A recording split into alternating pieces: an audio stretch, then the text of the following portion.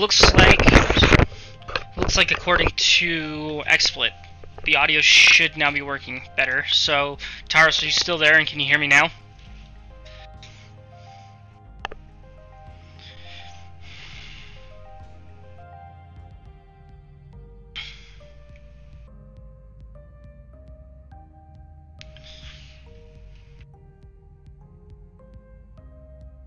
Okay, perfect. Okay, I'm just gonna look up something really quick.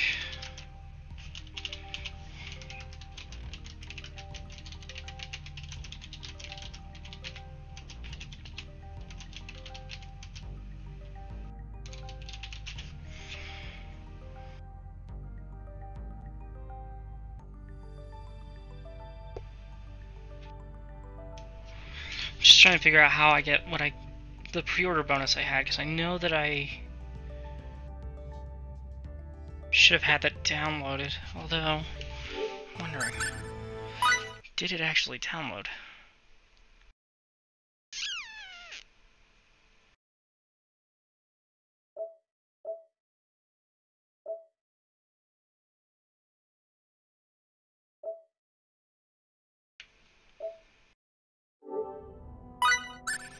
Let me see. I want to actually see the downloads.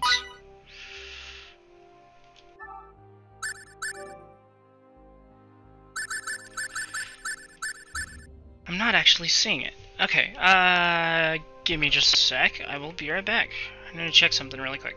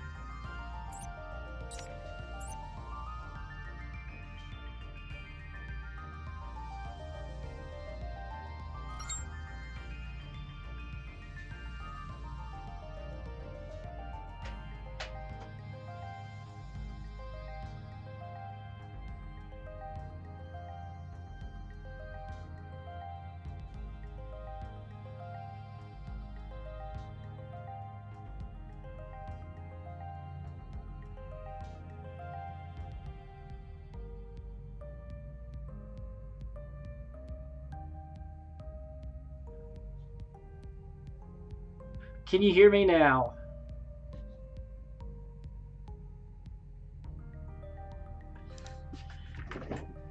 Probably not all that well.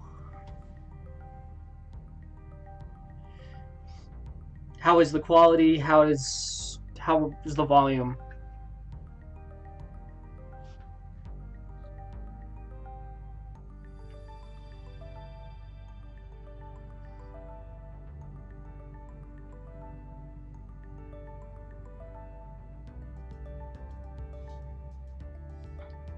Okay. If that's the case, give me one moment again. I'm gonna change up my headphones for a sec because these are kind of junky. So, be right back.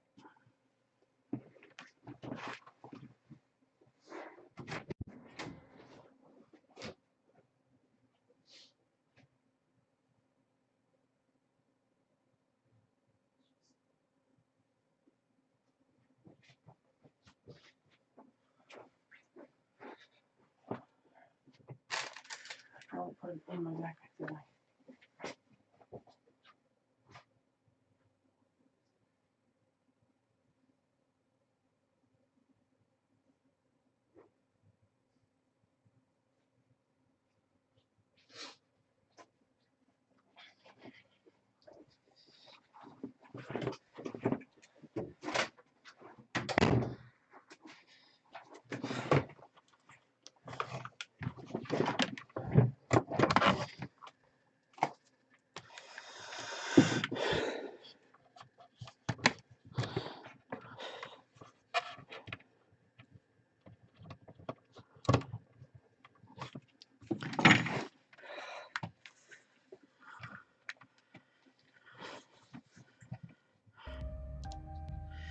Alright, can you still hear me alright? Looks like XSplit is still showing good capture, so we'll continue with everything. I'm gonna have to get some more points to be able to actually get that dex stat up to where it's supposed to be for that new gun. So I guess for the time being, can't even go into this other room yet, so let's go ahead and get going. No. Okay. Nice job on the tournament. To probably thank you for coming along with me, I've decided to show you around the SBC Glocken. There are a lot of places I'd like to see since the latest update. Oh, be sure to bring your ARF too. God, it's gonna be so weird. We might get a side quest along the way. I'll be on Center Street, so come find me when you get there. SBC Glocken ですか。街の中を歩くのは初めてです。興味があります。早く行きましょう、マスター。 Let's do this.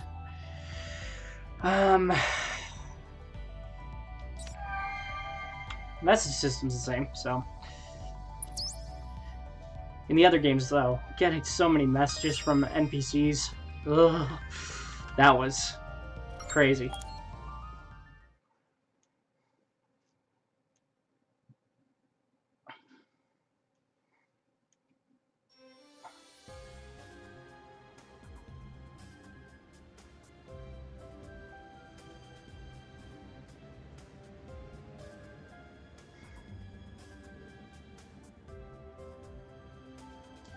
Alright, let's go find Kureha.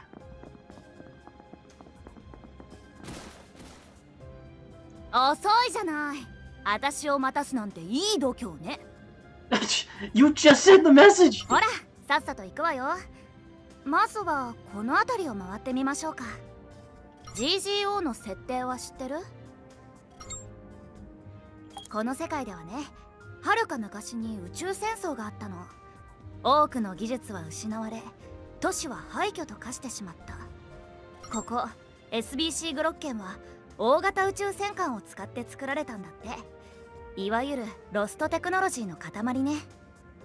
そんな設定だから武器や防具はお店でも買えるけど、強力なレア武器のほとんどはドロップ品やクエストの報酬よ。攻略情報は攻略サイトでまとめられているけど、最新のネタはやっぱり街で集めないとね。That's interesting. That the setting actually makes a lot of sense.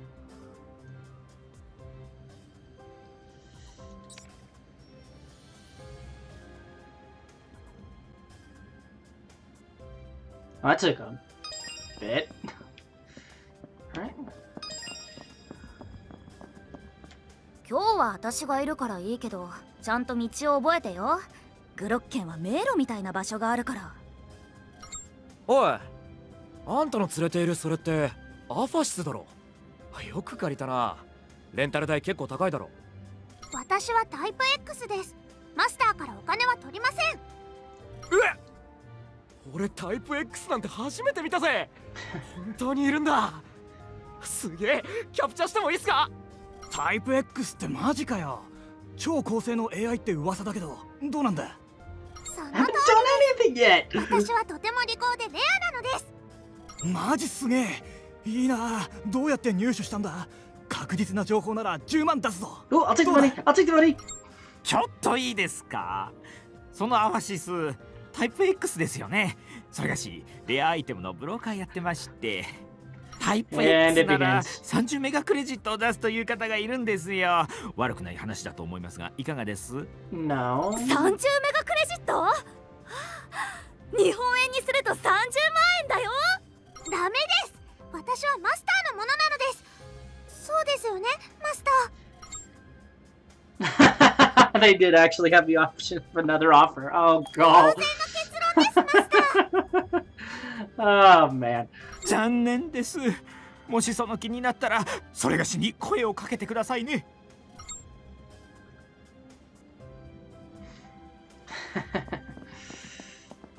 I mean, I would be the type of person who would actually keep it. I wouldn't be the こ type こ to はい actually つ sell も it ワ straight イワ off. イ賑やかなの。情報を集めるにはいいスポットよ。なんで GGO ってこんなに男臭いんだろう。これでも最初の頃と比べたら女性プレイヤーが随分増えたらしいけど。That's just the way it is with any game. ここがシ Although ョ it ッ is プターミナル。 getting more and more, 品揃 like えは she まあまあ。 mentions. 初心者に必要なものは揃っているわ。ねえ、ちょっと寄っていこうよ。私消耗品を買ってくるから、とりあえず自由に見て回ってて。購入に迷ったら私に相談してください。マスターに現実を見せてあげます。ステータスに合わない武器は使えないし、予算管理は大事です。無駄遣いをしてはいけませんよ。君たち買い物？ NPC ショップでは大したもの買えないよ。俺 Yeah, you gotta find it レアア out イテ there. ムをいくつか持っててさ、格安で譲るからどう？いい人ですね。ありがとうございます、おじさん。いやいや。で、所持金はどのくらい？やめときな。半端な知識じゃ騙されるぞ。失礼な。私の知識は完璧です。おじさんその2。おじさん？しかもその2かよ。自信があるなら止めないが、そいつは前もニュービーをカモにしていたんでな。プレイヤー同士情報で勝負するのは全くありだ。だけどよ、せっかく銃好きが集まっている GGO なんだ。そういうつまんねえ理由で去られちゃ目覚めが悪いってもんだ。だろ？はあ、バザルト嬢さんに見つかったのが運の尽きか。諦めて撤退するよ、今回は。今回は？お前も食えねえやつだな。なんかあった？まさかプレイヤー間でバイバイしてないよね。信頼できる相手以外とやると痛い目に遭うわよ。危うく騙されるところでした。そこの親切なおじさんその2に助けてもらったのです。おじさんその 2？ おいおい、まだおじさんかよ。俺様にはお前さんたちがあまりにものんきな雰囲気だ You った talk か too ら slow, よ。 Basalt Joe. ついおせっかいやっちまった。だっておかしいです。銃が好きな人に悪いやつはいないはずなのです。お、いいこと言うね。まったく同感だぜ。確かに銃好きに悪いやつはいねえ。あのプレイヤーもがめつい商売をしているだけで。 I'm thinking with all the political things that have been going on lately with guns, this is a really interesting game to have come out with things being said like 剣 that. 使いはダメだ。しかも I ここに取り囲ま wonder れて who いる he's 剣使い referring は to. 最悪だな。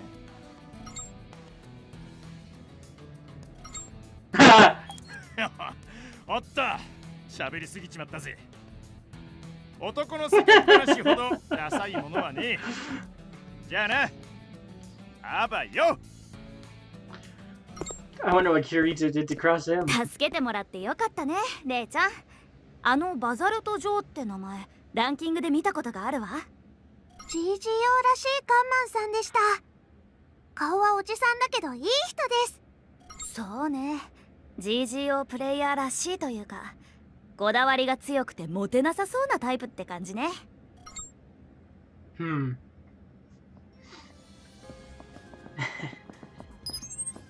Alright. So that's the gun that I have. I definitely don't have the credits for anything, but... bullets. So... I'll just have to deal with what I've got for now. Until I can equip that. So get my dex stat up one. 久しぶりだね。と言っても再会を懐かしむほどの時間ではないけど。覚えていてくれたんだ。ありがとう。でもさん付けなんてしなくていいよ。多分年もあまり変わらないだろうし。ああ、僕がみんなを君と呼ぶのは訳ありでさ。呼び捨てにすると勘違いしちゃう女の子が多くて。なんてね。Half kidding. 冗談だよ。To every joke, there's half truth. それでさ、君に一つ聞きたいことがあるんだ。君はどうして NPC のアファシスを助けようとしたんだい？この前の大会の録画データが手に入ってさ、参加者の戦いの様子を見てみたんだよ。And saw that その中 with で Kirito. 君は切りかかるキリト君と戦おうとすらせず、アファシスをかばうことに専念しているように見えた。確かにアファシスはレアアイテムだけど、君が殺されたら手に入れられないだろう。それともあの時点でマスター登録が済んでいたのかい？あの大会の中で君のあの行動だけが理解できなかった。なんだろう、感覚的な話は好きじゃないけど引っかかっているんだ。もしよかったら理由を教えてくれないかな。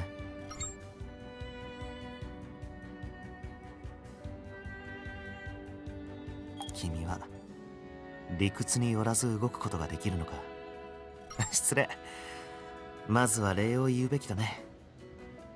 大した知り合いでもない僕の質問に虚偽や誇張を加えることなく答えてくれた。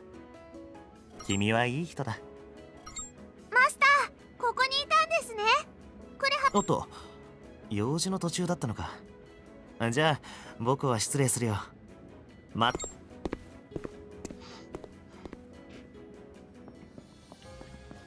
Kreha was looking. She was right there. SBC グロッケンの主な施設はこんなところよ。 That was a good shot. 変なおじさんもいたけど面白いとこでしょ。他にもいろんなショップや情報屋がいたりするけど、その辺は自分で探してみた方が楽しいと思うわ。一周するだけでも結構歩いたわね。これからどうしよっか。どこかでお茶でもする？マスター、メールが来ました。キリ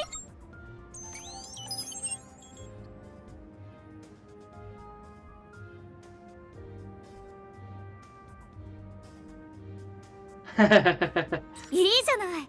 早速行ってみようよ。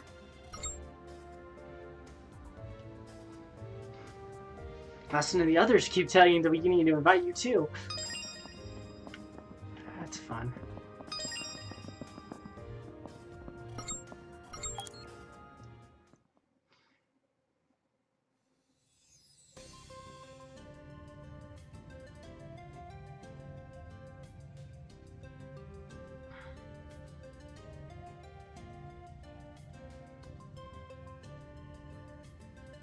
お邪魔します。キリトさんいらっしゃいますか？こんにちはです。いらっしゃい。道に迷わなかった？いや、ちょうどよかった。今みんな集まっているところでさ。この前の打ち上げではろくに紹介もできなかったから、改めて挨拶させてもらうよ。私から行きます。私はリズベット。 GGO では武器の改造を専門的に扱ってるの。武器を改造したり強化するなら声かけてね。もちろん手数料はいただきますけど。ほう、手数料か。ぼったくられないよう気をつけるんだな。いやーね、商人さんと違って私は職人なのね。私はリーファー、仲良くしてね。特技は空を飛ぶ速さなら誰にも負けないんだけど。空を飛ぶ？あ、もしかして ALO？ そうそう、アルブヘイムオンラインっていうファンタジー系の VRMMO をやっていたの。そこではね、プレイヤーは妖精になって自由に空を飛べるんだ。もちろんこっちの銃の世界も楽しいけどね。リーファさんの気持ちわかります。今までは剣や魔法がメインだったからここは新鮮ですよね。私はシリカと言います。この子はピナ、私の相棒です。ピナちゃんってもしかして新規実装されたペットじゃないの？かなりレアなのにもう手に入れたなんてやるわね。ピナは私と一緒にコンバートしてきた子なんです。確かに珍しい子なんですけど GGO 生まれじゃないんですよ。でもいくらレアとは言ってもシリカみたいにペットと一緒に行動してる人なんてほとんど見かけないわね。ペットは戦闘に参加するわけじゃないし GGO だと戦闘にコストをかけたいってプレイヤーの方が多くて。わかるぜ。リアルマネーが関わってくるとコストについてもシビアになるよな。俺もこの銃弾で昼飯代だなとかついつい計算しちまうし。そうなのよ。レアドロップを狙いに行くのもコストがかかるし、同じレアものだったら GGO のプレイヤーは武器を取るわね。あとペットって何よりも費用がすごくかさむらしくって、完全に高レベルプレイヤー向け、やり込み要素らしいのよね。そういえばピナがいつもよりたくさんご飯を食べるような気が。ピナ、もしかしてもうお腹が空いちゃったの？私ピナのご飯代のために頑張りますから、いっぱい誘ってくださいね。よろしくお願いします。そしてこちらがシノンよ。特技は狙撃かな。よろしく。シノノンの狙撃の腕前はトップクラスよ。3000メートル先の標的に当てちゃうんだから。3000メートル？ありえない。普通はせいぜい1000メートル先くらいだよね。はい、これはプレイヤースキルで補正しないと不可能に近い行為ですね。かわいい。こんな小さいアバターあるんだ。150センチくらいの女性型アバターがあるとは聞いていたけど。こんにちは、ゆいです。この前パパとママと戦った方たちですね。パパ？ああ、ユイは俺とアスナの子供なんだ。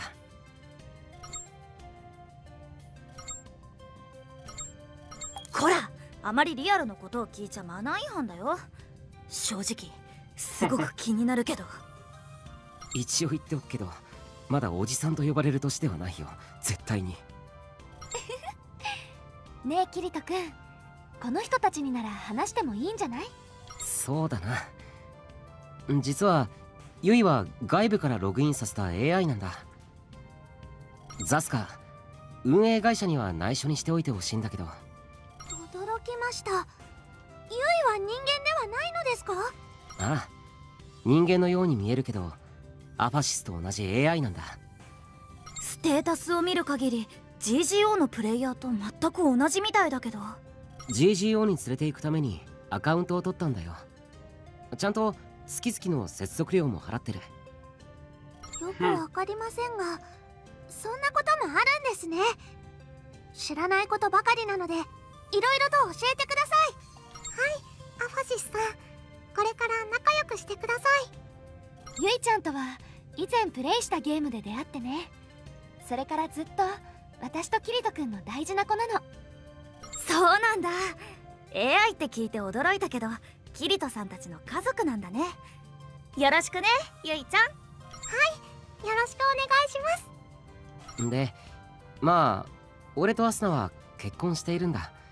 あくまでも前のゲーム、それもシステム上の話だけどね。 GGO にも結婚システムがあればいいのに。まあそういうタイプのゲームではないような。おい、そろそろ俺たちも紹介してくれよ。Yeah, leave Karain and Agil out. おいキリト、しょっぱだから扱いひでえぞ。悪い悪い。こっちの大きいのがエギル。ナイスミーチュー。この前は急に武器を売ってくれと言ってしまって悪かったな。 UFG についてザスカーから発表があったのは知っているか？今後はレア武器として実装されるそうだ。俺も近いうちに手に入れてみせるからレクチャーしてくれよ。最後に出てくるのが主役ってもんだよな。俺の名前はクライン。このメンバーの要、頼れるお兄さん、ムードメーカー。GGO 女性プレイヤーの熱い視線を一身に集めるのがこの俺。ちなみに絶賛彼女募集中。 You're always on the lookout for a new girlfriend. クライン、あんたというやつはこの冷え切った空気どうしてくれんのよ。ほんとすごく寒いわ。ひでえ。シノンさんの氷の視線が身にしみる。ここにいるのはこれで全員かな。他にも仲間は何人かいるけど、今度また紹介するよ。キリトさんのスコードロンの名前は何ていうの？スコードロンは作っていないんだ。狩りに行く時とか必要に応じてパーティーを組んではいるけど、みんな付き合いの長い連中だからスコードロンのシステムはあまり必要ないかな。まあ今までいくつかのゲームを一緒にプレイしていたんだけど、剣や魔法のファンタジー系ゲームばかりだったんだ。だからガンゲーの GGO に興味があってさ、みんなも来るって言うからまとめてコンバートしてきたんだよ。でもキリト君はここでも剣を使っているけどね。銃だって使っているさ。サブウェポンだけど。はいはい、それよりまだ本題を言ってないよキリト君。まあそうだった。君は GGO に来て日も浅いだろ。よかったら俺たちがシステムやスキルについて説明するよ。この前のパーティーはとっても楽しかったから、みんなあなたたちと仲良くなりたいなって思っているの。だから気軽に話しかけてくれると嬉しいな。よかったじゃない。 GGO は独自のシステムが多いからいろいろ教えてもらいなよ。仲間は町にもいるから見かけたら話しかけてみるといい。面白いネタが聞けるかもしれないぜ。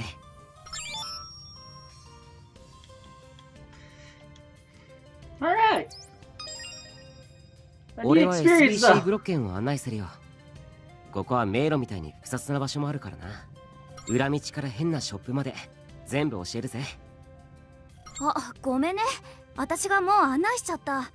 変なショップは知らないけど。そうなのか。参ったな。俺はあんまりクラフト系のスキルは持ってないし。あ、カジノにでも遊びに行くか。この間あるゲームで大儲けしてさ。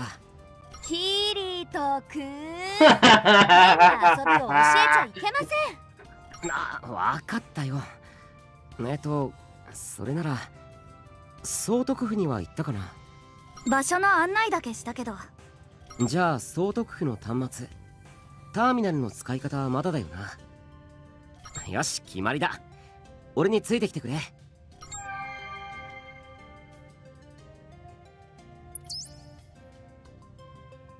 Alright, did the whole tour, but she didn't show the governor's office. At least not in the way that it was recognized that way.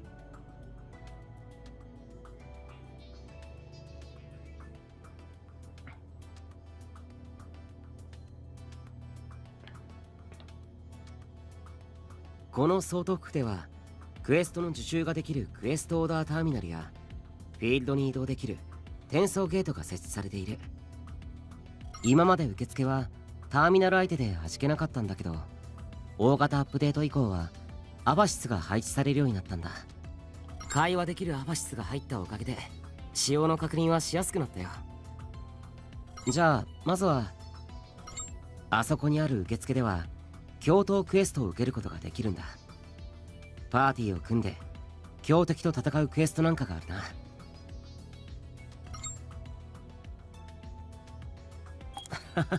そんなに緊張するなって。俺でよければ一緒に行くから。あっちのターミナルではクエストの受注もできるし、武器や弾薬を購入することもできるな。俺は貢献使いだからあまり困ったことはないけど、弾切れには気をつけろよ。あのアファシスに話しかけると自分の賞金ランキングを教えてくれる。探索フィールドに出てバトルをすると成果に応じて賞金がもらえるんだ。賞金は SBC グロッケンに戻るときに生産されるからな。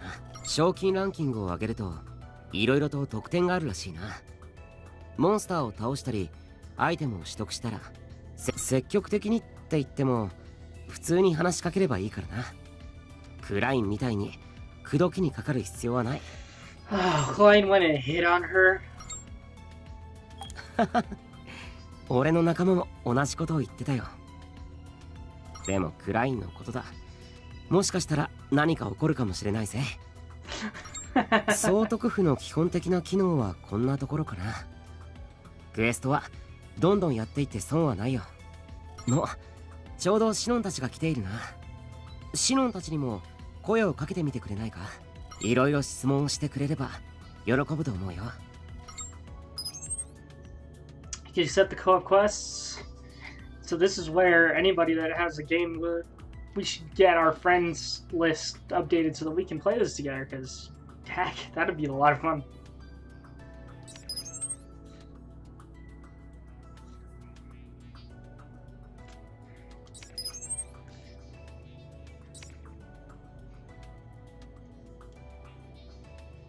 Okay, we can continue.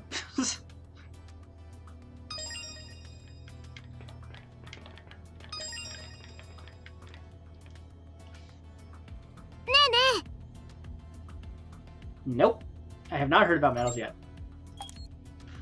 You get them when your fighting style gets assessed. There are a bunch of different types, so try it out and see what you can get. Konnichiwa. Hello, you both look like you're in a good mood. What were you talking about? Oh, hey, Silica. You're just in time. We were talking about medals. The more people you're with, the more medals you can collect. We should go out and collect more sometime, Silica. Yes, I'd love it. Pina and I will try extra hard. Sure. It's perfect timing because there's an item that I wanted to trade my medals for. Trade them in? Yes, you can trade your medals for items. Items aren't the only thing you can trade for, though. You can also trade medals for skill points. That's right. Being able to obtain skill points is super important, so keep that in mind. You can trade in your medals at the desk inside the governor's office. Go have a look once you got some medals. When you perform a specific action in battle, you can earn medals for your efforts. As the medal gauge increases, stats for every party member will also increase. Earning medals will also raise your weapon arts gauge. If you've learned any weapon arts, which can be executed once the weapon's arts gauge is full. I forgot to look at the second page. You can exchange the medals for items and skill points. Got that from what they're saying. Konnichiwa. Hey Artemis, know anything about bounties? Some players in GGO have bounties on their heads. Want to try hunting some of them down with me? I think it's perfect for determining how good you are, or seeing how good you become. Sounds intense. It's a totally different kind of rush compared to fighting normal enemies. I think you'll get hooked on it. You can check on the latest bounties in the lobby in the governor's office. It might not be a bad idea to ask some of the PvP squads too. PvP play is where GGO really shines. See you around. As a PvP squadron, you can hunt, accept hunting quests where you pursue a specific player target, otherwise known as a mark. These marks won't necessarily appear in the game world alone, and may sometimes have friends with them just waiting to ambush you. As such, marks should only be pursued once you feel sufficiently prepared to fight them. They've really changed up how the PvP and the co-op works in this. That's cool. I never really touched the the multiplayer stuff. Oh, there are the others. There's Straya, Philia, Rain, and Yuki. Oh, Yuki was there before. 会えて嬉しいよ。 Oh ス god. リスおいストレア離れろって。リ。いいじゃない。キリト大好き。ストレア、他に人がいるんだし、落ち着いて。もう見ているこっちが顔赤くなっちゃうよ。仲良しなのはいいことだよ。でもアスナに見られたらまずいんじゃないかな。勘弁してくれよユキ。キリト君はどうしたの？私たちは狩りの帰りなんだけど。なあ、前に話しただろ。この人がアファシスを手に入れたプレイヤーさ。キリトの目の前でお宝をゲットした人ね。はじめまして、私はフィリア。トレジャーハンターをやっているわ。アファシスのタイプ X も狙っているんだけど、難易度高くって。私はとってもレアですから。こんにちは。私はストレア。キリトの友達なら大歓迎。仲良くしようね。君とはこの前のアスナのパーティーで会ったよね。改めてよろしく。僕はユキ。ねえ、君って変わった銃を持ってるね。どんな能力があるのかな。ユキちゃんったら狩りに行ったばかりじゃない。あ、私の名前はレイ。ちょっとリアルの表示が忙しくてログイン率は低めなんだけど、見かけたら声かけて。キリト君やアスナちゃんから新しい友達ができたって話を聞いていてね。そうなの。だから困ったこととかあったら何でも聞いて。お姉さんが優しく教えてあげる。ユキたちも君のパーティーに参加したがっているし、いろいろ得意なことを教えてくれると思う。きっとこれからの戦闘や探索に役に立つから、気軽に話しかけてみてくれ。Well, that's the gang. I'll now go talk to the others on the other side. Klein, Straya, Philia, Yuki, and... Oh, Klein's the last one. お願いします。お姉さんの連絡先を教えてください。申し訳ございません。ご要望にはお答えできません。そこをなんとか。お茶でもいかがですか？いらっしゃいませ。ご用件をどうぞ。釣れないぜ。だがそこがいい。お願いします。連絡先を教えてください。申し訳ございません。ご要 Do 望 you に not はお答えで understand? き She's ま an せん。 android! クラインは一体何をしているのでしょう。ねえ、ここは見なかったふりをして帰った方がいいかも。おめえさんたち来てたのか。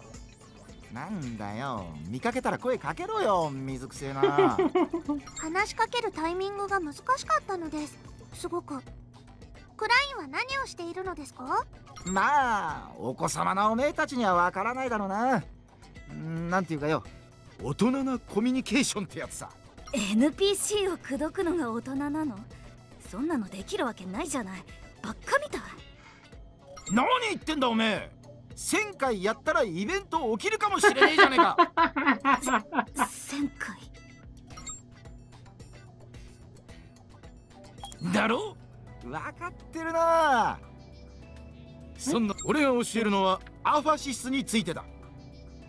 アファシスの正式名称はアファシステム。アファはアーティフィシャル・ファイナンシャル・アドバイザーの頭文字から取ってるって話だ。直訳すると人工的な財務顧問ってやつだな。プレイヤーの財産やアイテム管理を補助する AI って設定らしいぜ。まあ全部受け売りだけど、受付のお姉さんに500回聞いたから完璧に覚えたぜ。もう500回も挑戦してたんだ。そんでアファシスにはタイプっていうのがあってよ。お前さんのアファシス実はかなりのレアなんだよな。私はタイプ X ですから、とてもレアで利口なのです。まあ一般にはそういう噂だぜ。でタイプ A はレンタルが可能なタイプだ。アファシスが必須のクエストも出るって話だから、そのフォローだろうな。そんで最後がタイプ B だ。機能限定型で各施設の受付とかをやってる。このお姉さんみたいにな。機能限定型だから当然連絡先なんか教えてくれないわね。いや、俺は信じてるぜ。1000回目の奇跡を。なんでこんなにやる気出してるんだって？いえ、アファシスってクールビューティーな美人が多くってよ。ついな。でもおめえさんのアファシスはどっちかっていうと面白系だよな。なんつうかアファシスっていうよりアファシス？失礼な。私だってクールビューティーですよ。Klein.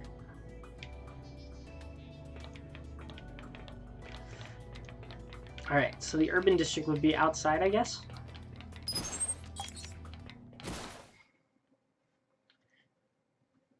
No, the Japanese audio is the only option. It just comes Japanese with the English subs. At least I think so. I didn't look in the options to see. It didn't give that option when I started, though.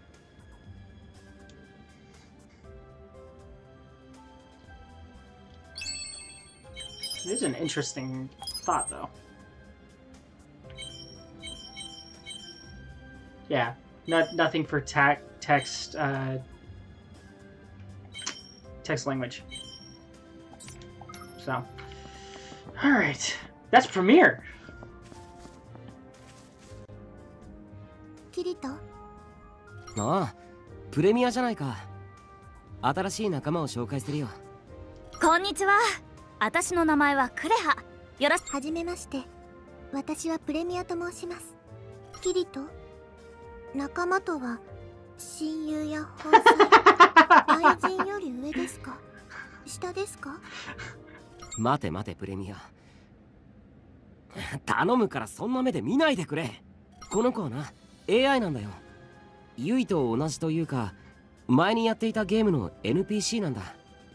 NPC？ そんなの他のゲームにどうやって連れてきたの？キリトさんまさか。法律違反もマナー違反も何もしてないぞ。そのゲーム、オリジンの開発者に知り合いがいてさ、ユイをプレイヤーとして GCO に連れて行く話をしたら、自分もプレミアを送るって言い出したんだ。そうです。キリトと一緒にいたいという願いを叶えてもらいました。その辺は全てノーコメントだ。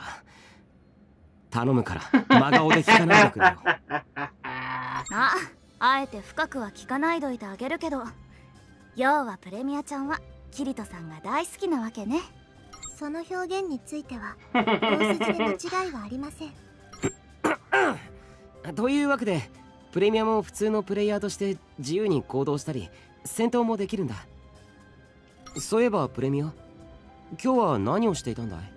お散歩をしていました。オリジンとは違った雰囲気で面白いです。もっと外にも出てみたいです。パーティーを組む際は呼んでください。はい、私もぜひ仲間の一員にしてください。I like Premiere. It was always one of the fun bits to sort out Origin. ごきげんよう。Encouragement actions. Create joy in everyone. Successful encouragement actions also increase your metal 以上 gauge. となります。 Recommend you try encouraging people. I'm convinced that nothing bad will happen. お疲れ様でした。 You continue to learn many new things to convey them 説 to you. 明します。One of your fellow party members with a medal, you can press triangle to commend them for their good work. Oh, so in this system, rather than it being that the commendations, like for the other game, build their character, but you'll get medals for them this time around. Interesting. Yeah. Hey there, Artemis. Have you encountered any crazy contraptions inside the dungeon yet? Second to roll. Oh, that's awesome! Yeah, sometimes it'll lead you right to treasure. That's why a good treasure hunter never leaves a contraption untouched. Some contraptions even trigger alerts on your UFG. And if memory serves, there were some full-blown treasure hunting quests out there. What? You want to go on one?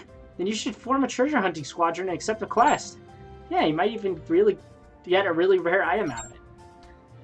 Would you want to join me and Rain on a treasure hunt sometimes?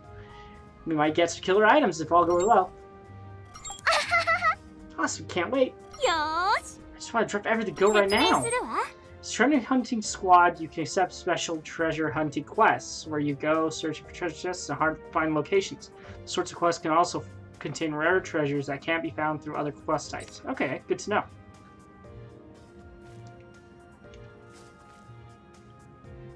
Yeah, pretty much what the premise has been so far.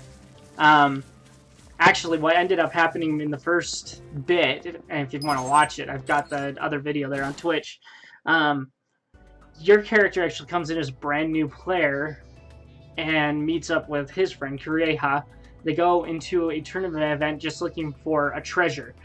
And it turns out that the treasure is this Alpha Cis unit that I've got right here. And she's like the rarer version of these AIs that they've made for each of the players here in GGO. So, as you're getting it, and it's registering you as its master, Kirito actually shows up because he's been looking for the same treasure and attacks you, him and Asuna. And so, you end up becoming friends with them, mostly just out of chance because he just happened to be in the room looking for that Alpha Cis unit at the same time, and nearly kills you.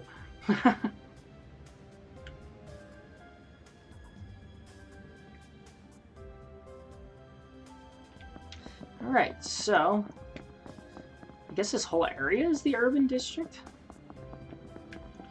Oh, gonna meet Argo too. So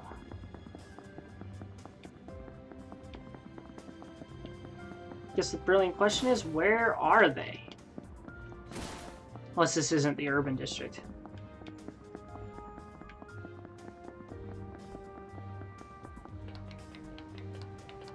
Oh, never mind. This entire place is just huge. How can I look at the map?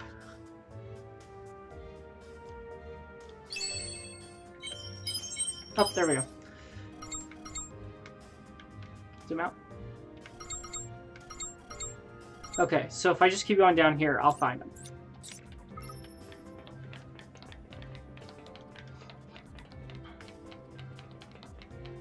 Yeah, it's not bad at all. And the fact that you're not having to play as Kirito for this game in comparison to the others has actually been really nice. The actual creation of your own character to actually feel like it's your game makes it all the better.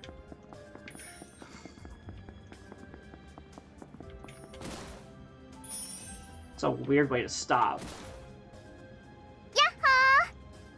Hi, Artemis. Do you know about the sneaking skill? Don't know much about it. It makes it hard for enemies to detect you. I was pretty great at hiding in Ayala. I wanted to tell you about it because it looks like there's a similar skill in GGO. Which skills are you planning to build up? You should ask the other members of the squad to tell you more about each skill. I think the treasure hunting squad is around here somewhere, so I was going to invite Philia to come with me and see how it all works. Skills can be learned from paying the skill points once you've met stat requirements for learning them. Your character's specific role in GGO is determined based on the type of skills you have equipped. 6 total: Assault, Destroyer, Sniper, Engineer, Tank, Support. Allies will also have their own roles. Makes sense. Assault players attack.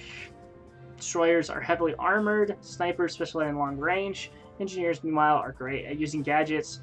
And tanks are built to draw the enemy attention. Finally, support players assist friends by buffing heal. Squadrons are like small guilds, consist of players who have banded together for a specific purpose. There are different types of squads in GGO, from PvP and PvE squads that focus on combat to ones that focus on treasure hunting and many other types of activities. Events will unfold as you visit each type of squadron, with each one having its own unique quests. Okay.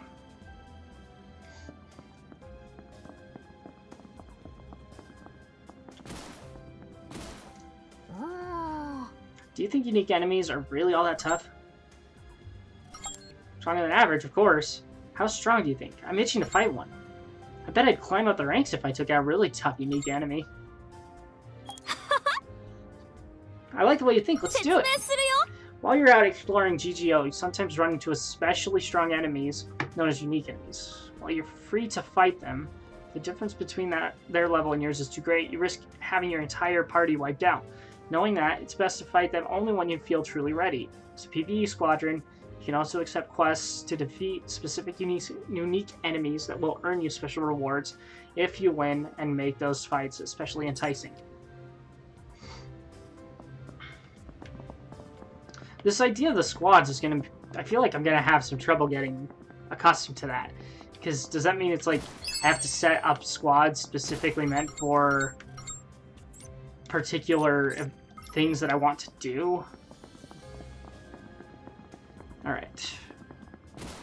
There's Argo.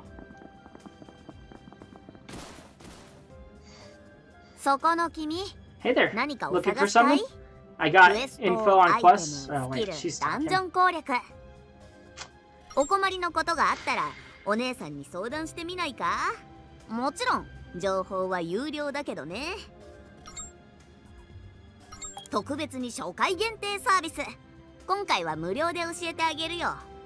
おいらはアルゴ、情報屋さ。それ以上の情報は有料だな。例えばこの3本ひげの由来は1000万クレジットいただくよ。つまり売る気はあまりないってことさ。でも君の名前は知っているよ。驚いたかい？君のことはキーボーから聞いているのさ。あいつとは昔からの付き合いでね。その前にグロッケン中の噂になっていたからチェックしていたけどな。いいお得意さんになってくれそうだからご挨拶に来たというわけだ。初心者なのにアファシスタイプ X と実装前の武器を手に入れたんだってな。おかげで君の情報が結構いいねで売れたんだな。何？心配するな。名前とか基本的な情報程度だよ。こう見えてもお姉さんは裏が取れない情報は売らない主義でね。安心しな。変なことは言ってないよ。じゃあこれからよろしくな。おいらは大抵この辺にいるから。Argo has always been such an interesting character.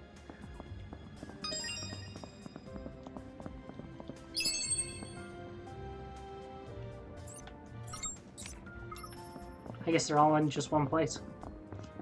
Oh no, it's Itsuki.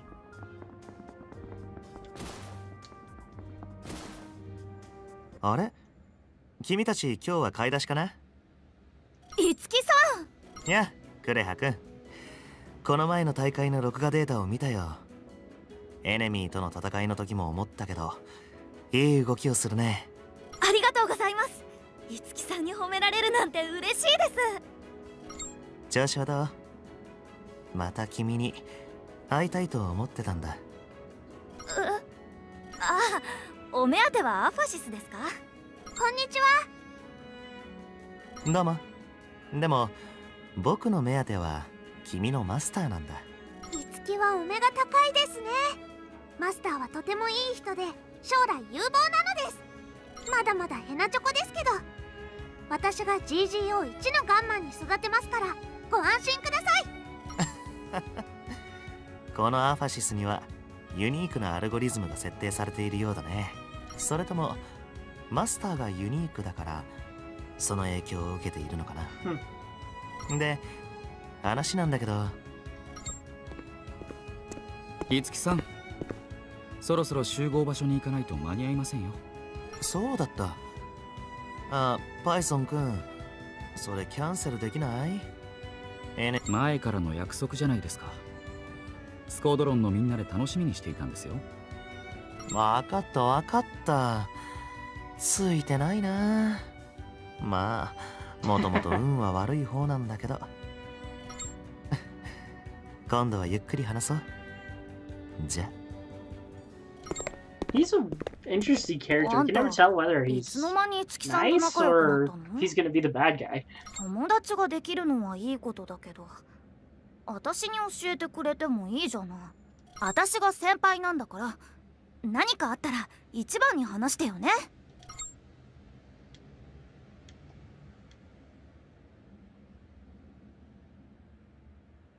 Someone's getting jealous.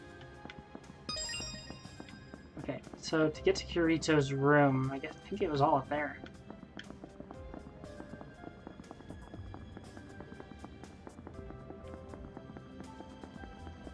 Was it?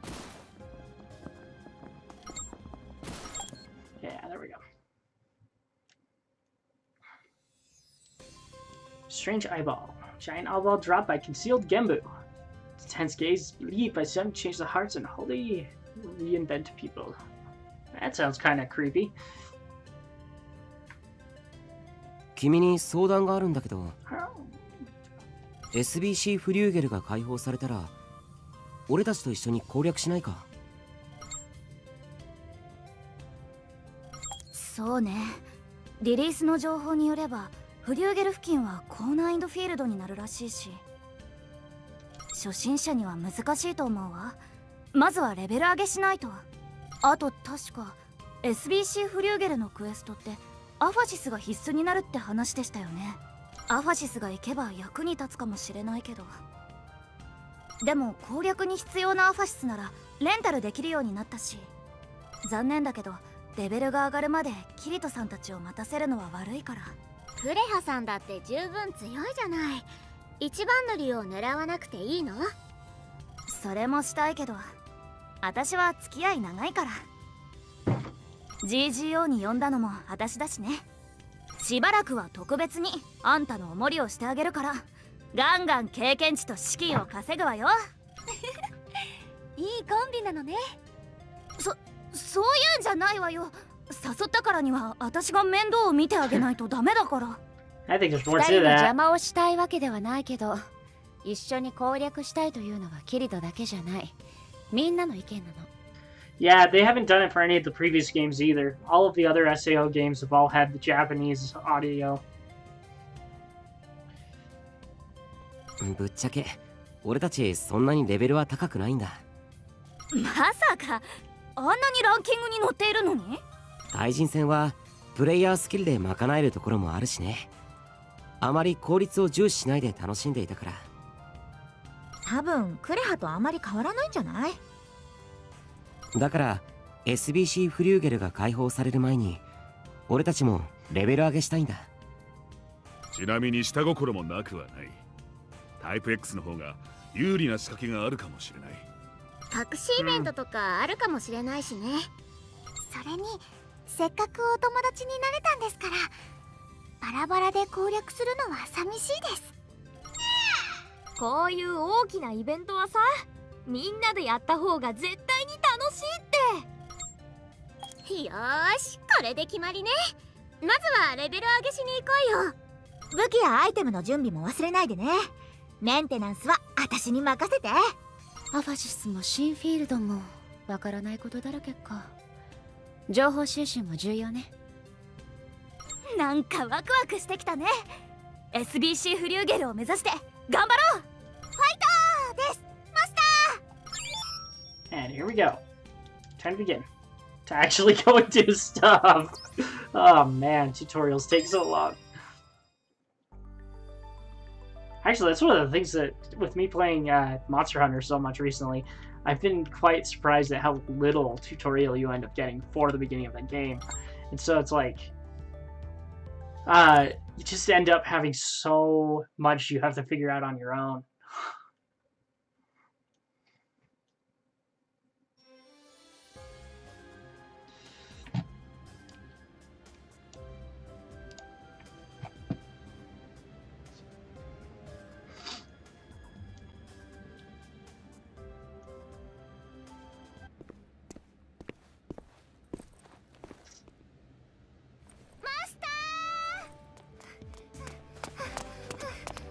Who is this?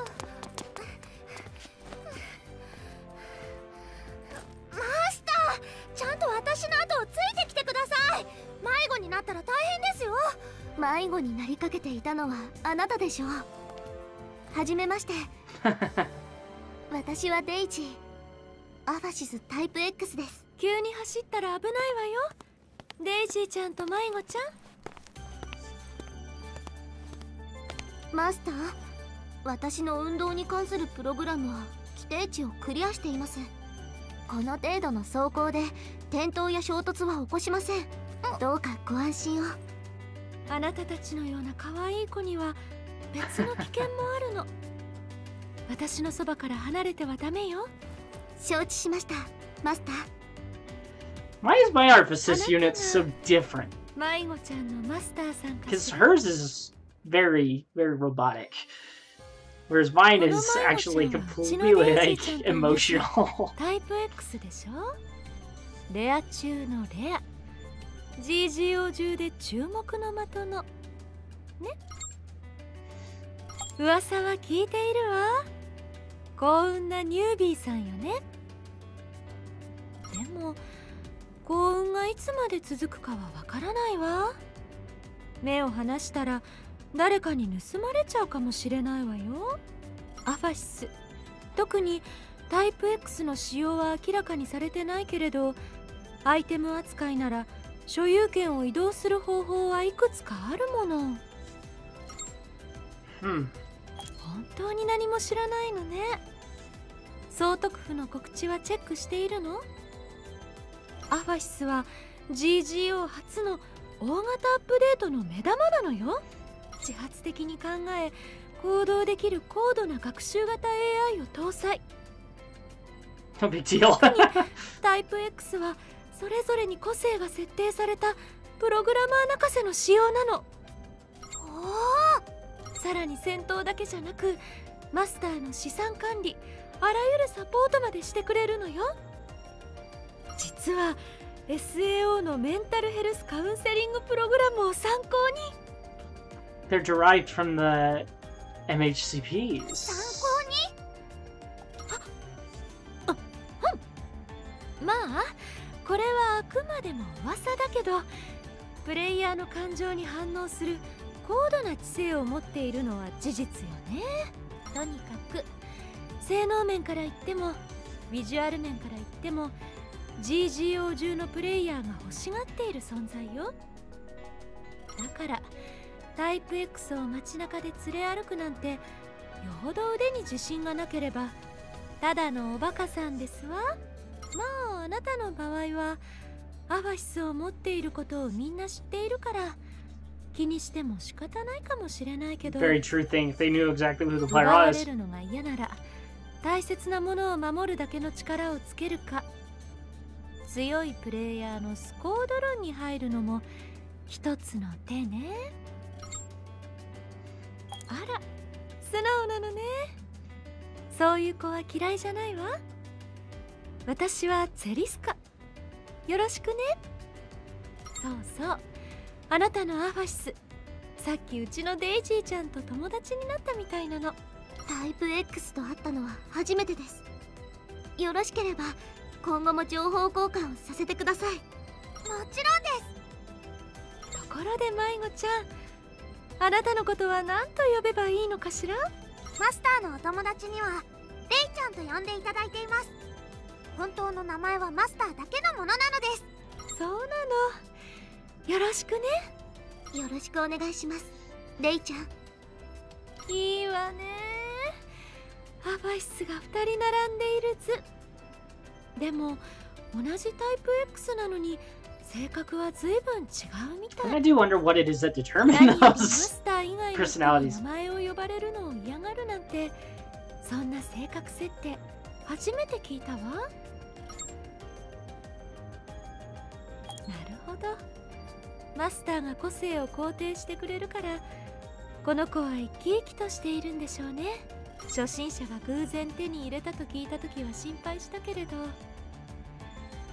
かった。マスター、そろそろ設定されたお時間です。いけない。今日はもうログアウトしなきゃ。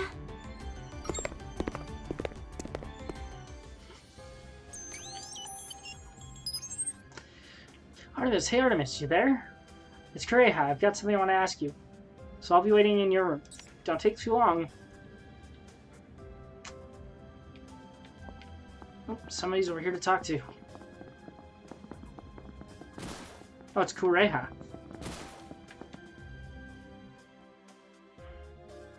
今日の買い物はあとこの2つを買えば OK ね。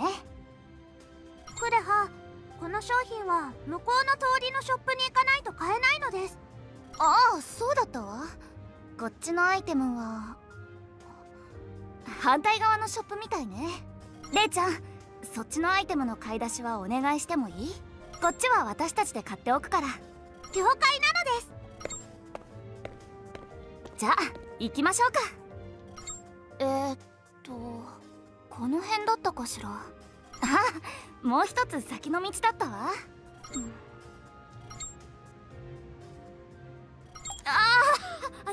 そうね。そういえばさ、今度あんたの家の近くに行くんだけど。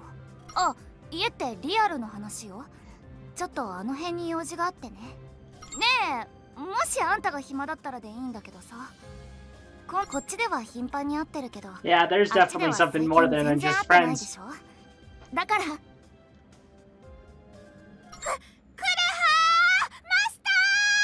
Yeah, this is SAO. お店の前に奇妙な機械を発見したのです。撮影してきたので見てほしいのです。奇妙な機械？どれどれ？これなのです。これはカプセルトイね。懐かしいわね。昔はこういうのいろんなお店に置かれてたわ。そうなのですか？そうそう。あ、そういえばあんたと昔一緒にこういうので遊んだことあったわよね。This is the GGO stuff, but it's actually taking place after all the arcs from what I can tell. 私も今思い出したくらいだもの。忘れてたとしても仕方ないわ。クレハとマスターの昔の話なのですか？ええ、そうよ。幼なじみだからね。家も近くて昔はよく一緒に遊んだわ。それで2人でよくこういうカプセルトイを買って中身を集めてたの。普段は運のいい方なのにカプセルトイだけは変な雑魚キャラっぽいのしか出てこなくて。I haven't read the manga. I was reading the light novels for a while. It's been a little while though. I need to continue reading them so I can finish the I think I was at the GGO arc when I started, or when I left off. So I gotta get back into it. But as for the show, I've watched everything up to now, and I've played each of the games with the exception of in Hollow Realization. I haven't played the DLC stuff for it yet. So, but it's been fun seeing all the characters that are from it, including Premiere here too. Let's see. 泣きべそ書いてたこともあったよね。楽しそうなのです。それでどうなったのですか？仕方ないから私が取ったやつを交換してあげてたのよ。鼻水垂らしながら喜んでたわよね。お二人の小さな頃は仲がとっても良さそうなのです。そうかな。他にもそういうお話を聞かせてほしいのです。そんなの他のことは忘れたわ。今はそれより買い物が先でしょ。ほら、さっさと行くわよ。クレハ？さて、買い物も無事終わったことだし、今日はそろそろログアウトしましょう。マスター、クレハ、最後に質問をしてもいいですか？さっきの話ですが。そうなのです。だからもう忘れたって。はい。でも一つだけどうしても聞かせてほしいのです。二人は昔はずっと一緒にいたのですよね。Yeah, I actually did see the movie. I actually own it. I have it here. It might actually be here in my room even. I'd have to track it down though. But yeah, I think I have it just sitting here. But I love it. It's a great movie. They did such a good job with it. そんなにずっとってわけでもないけど。それなのにどうして離れてしまったのですか？確かこの GGO で久しぶりに再会したんですよね。ああ、そういうこと。もしかして喧嘩をしていたんですか？そうじゃないわ。ええ、そうね。引っ越した原因はいくつもあって、親の仕事の都合とか借りてた家の事情とか、あとお姉ちゃんの学校のこととか。クレハのお姉さんですか？ええ、うちのお姉ちゃんすごく頭が良くてね、学業を優先するためっていうのも理由の一つだったの。あんたもこの辺の話は知ってるはずよね。引っ越した時は仕方がないと思ってたし、今でもそう思ってる。でも知らないところに行くのは不安だったし、友達と離れちゃうのはお姉ちゃんのせいじゃないって頭では分かってるんだけどね。クレハは今でも悲しいのですか？まさか。それよりもさ、買い物も終わったことだし、カプセルトイをプレイしてみない？ログアウトはいいのですか？気が変わったの。ちょっと気分転換したくなったのよ。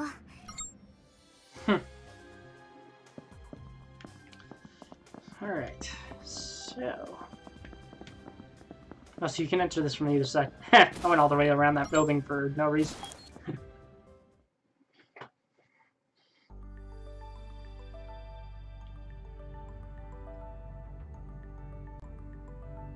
マスター、とっておきの情報をお伝えします。アファシス、つまり私は宇宙船 SBC フリューゲルに入るための鍵になります。つまり文字通りのキーパーソンです。偉いでしょう。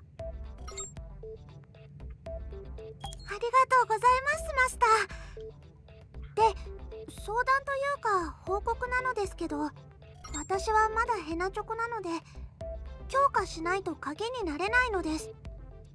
それってどういうこと？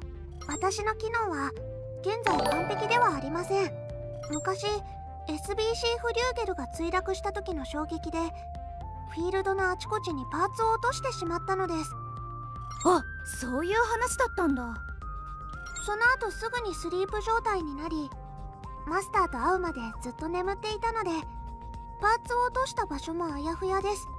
パーツがなければ私はヘナチョコのままです。マスター、パーツを集めていただけないでしょうか？強化すればミサイルを発射できるようになったり、爆撃機や戦車になったりもできるかもしれません。なるほど、アファシスの強化クエストってわけね。タイプ X 独自のものなのかな。マスター、ぜひお願いします。私が強くなればもっとお役に立てるようになりますから。もっとね。マスターも大変ね。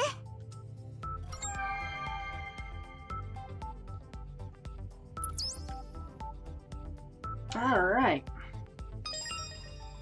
Beat the area boss. There was a couple quests, I think. Saw. Oh, it just added that one. That's why I'm seeing it. Okay. Now. Friends list.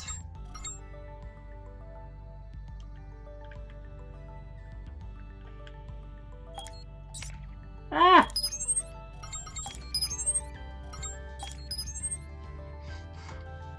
Hey Artemis, thanks for adding me to your friends. I appreciate it. Do you realize how famous you're getting because of that rare artifice?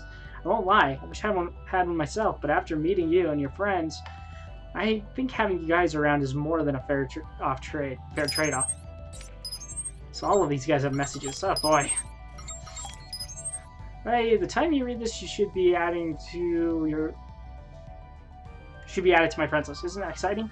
I get to be your first friend on GGO. Yay! If there's everything you need help with on here, don't be afraid to ask. That's what I'm here for.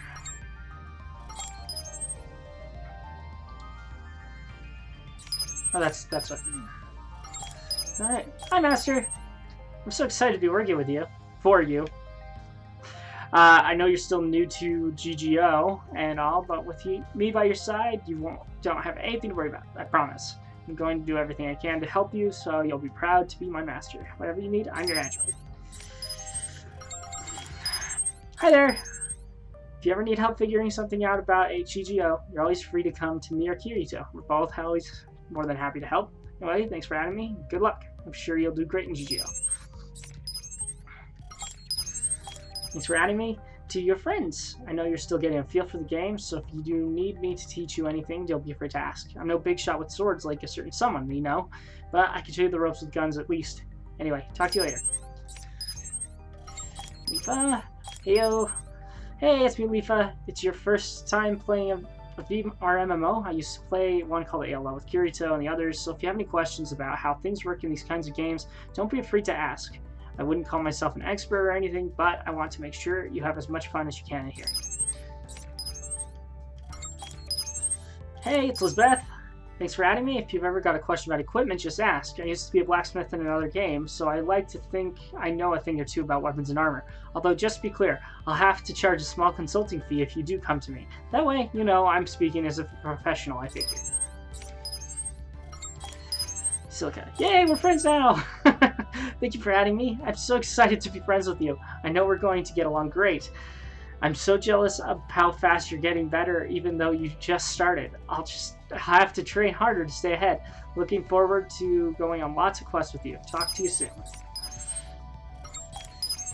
Hey, it's Yuki. Just thought I'd check in and say hi. I've got to ask, though, are you really that new to GGO?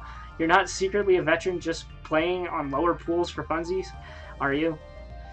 I'll keep it a secret if you are, but only if you duel me, so I can just see just how good you really are. Mate, that actually sounds just like Yuki. Argo at your service. Whatever you need to know, your pal Argo's got the hot scoops. Nothing's a secret for long when I'm around. Just be ready to pay up when you retain my services. Or rent. I can't tell what she's trying to say. Retain my services. Yeah, so the thing with the games, even though they follow the arcs, they do some really weird things with them. And so, for example, in the first game that they came out with, they actually didn't escape at floor 75. They actually end up doing the rest of it, floor 76 to 100.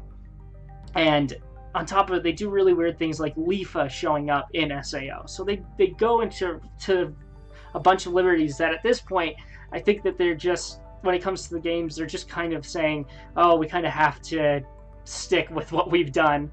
And so in the second one, in ALO, Yuki shows up, and they go through that whole story with the Mother Rosario arc, but they actually don't kill off Yuki. They've had her continue to be a part of it. So if I were to say a definitive place where this probably fits in, it's like after the Mother Rosario arc, but it is before Yuki has actually passed away. And they keep playing together for a really long time before that actually happens. So it's kind of right there in that middle portion of that. Yeah, things got really weird in these games, but to be said, they're fun. The first ones are a grind, but there is a separate section to it where you meet a character named Philia that was actually really fun.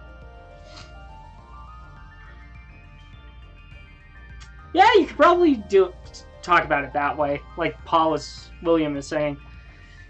You could probably think of it as the stories are basically the same with the couple differences, so kind of alternate reality SAO. It's odd. It is really strange.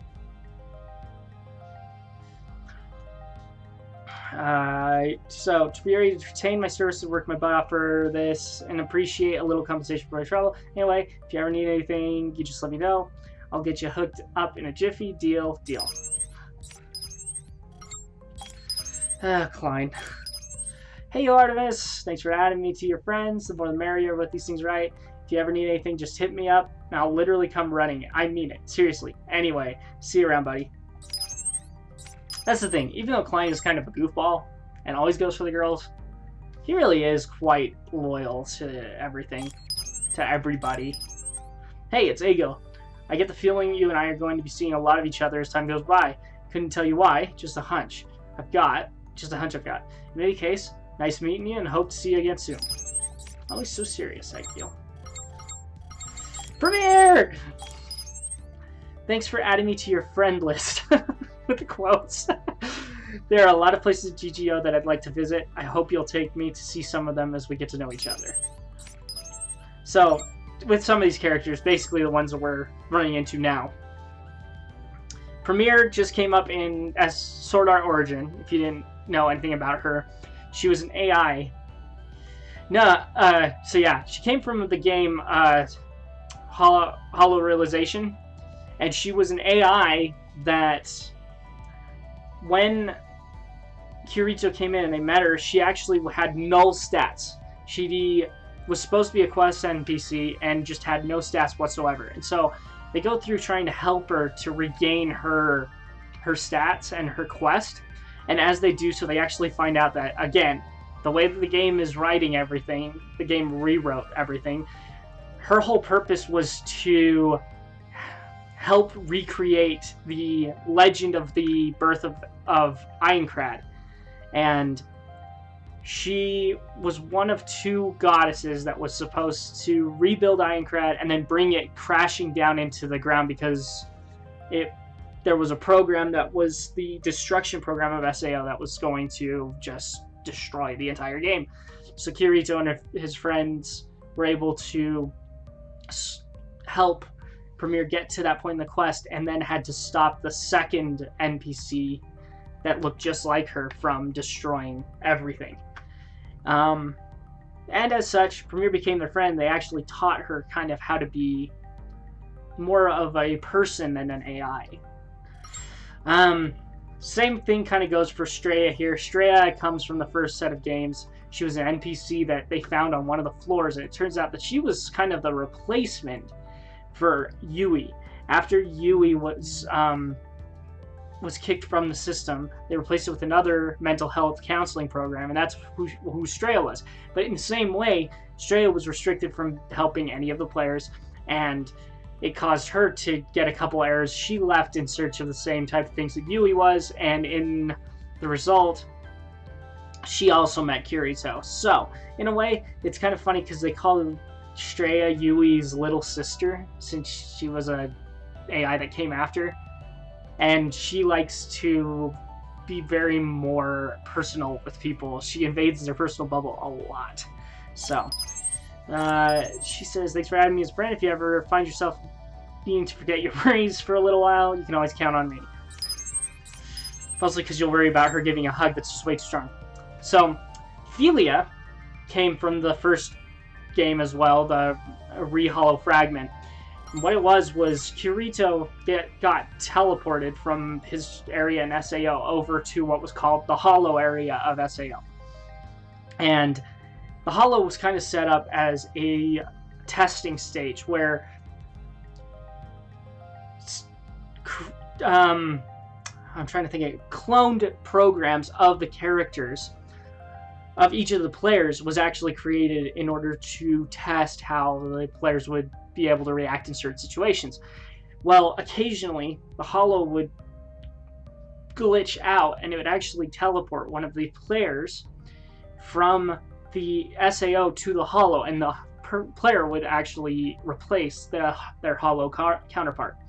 Philia's situation was a bit different. When she came in, a glitch took place and it actually kept her Hollow version of herself there, and she ended up killing it because she didn't know what to think about it. When she killed the Hollow version of herself, though, the Hollow tried to reinstantiate itself and began to treat her as if she was the AI or the program, and it wouldn't allow her to go back to SAO. So Kirito, Yui, and the rest of them have to go through this whole long... Oh, apparently you can make them talk. Go through this whole quest set to recreate the Hollow version of her and get her out of there. And they're able to save her before the end of SAO. And then Rain came in during the Lost Song game. She kind of comes in after the main story takes place. Turns out that she is the sister of an idol that they had during that time. They kind of go the idol route a couple different times, but this idol was a person named Seven, and she's a really young professor who was studying VR MMOs. Rain is actually her sister that had kind of been long lost and was just trying to reconnect with her sister, but could never find a way to do it. until Kirito met Seven, became friends with her, and through that, Rain was able to reconnect. So, let's see what these do today. It's Philia. Thanks for accepting my friend request. I know Kirito and the rest of his crew really well, so if there's something you'd like to know about them, don't hesitate to ask. And of course, if there's anything about me you're curious about, that's okay too. Thanks again, and talk soon. And then Rain. Nice to meet you. Thanks for adding me to your friends. I'm pretty busy in real life, so I can't log on as much as I'd like, but if you see me, feel free to come up and chat. I always like making friends. Anyways, das vidanya. See you soon. Alright, so the friends list is how you add them to the party. Yeah, you can only have the 3, so we'll go with that, just because I don't know much more. So, beat the area boss in the Remnant Wastelands control facility. So, if I'm thinking about this right, go to Glocken. And now I see how the squadrons are going to work. You don't have to actually set a squadron, but you basically party up and go on a quest.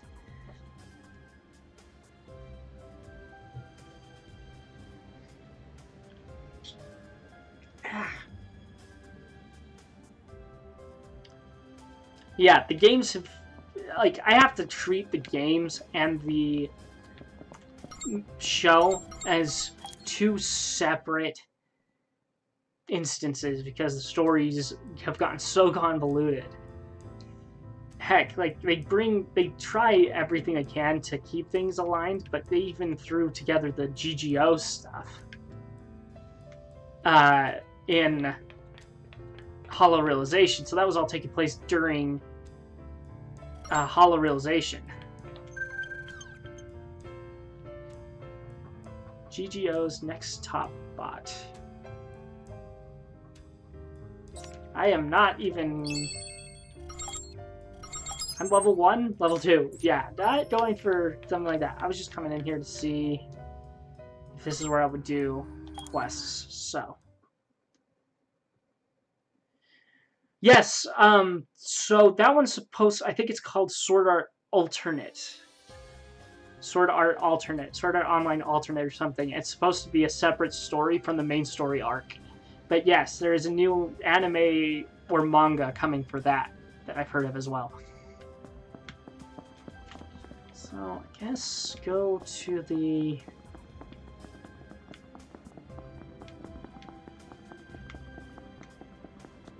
Crud!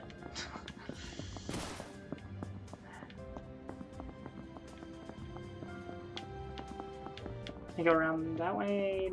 Nope.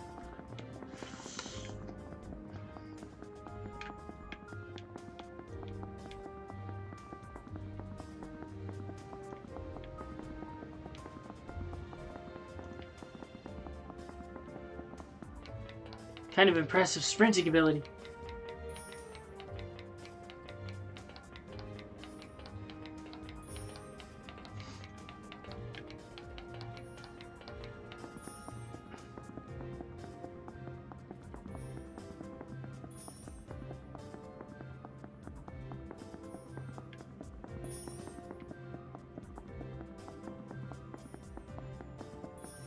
Is that her, like, teleporting closer to me? Yep.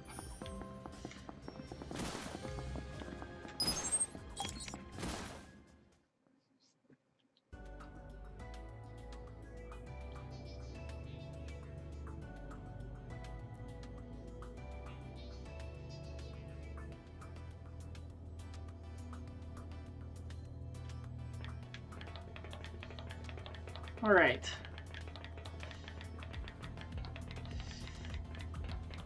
So I guess... So I can take on these different quests to be able to beat stuff, but I'm not... Being the fact that I'm not very high level at all, I guess I'm just able to go exploring.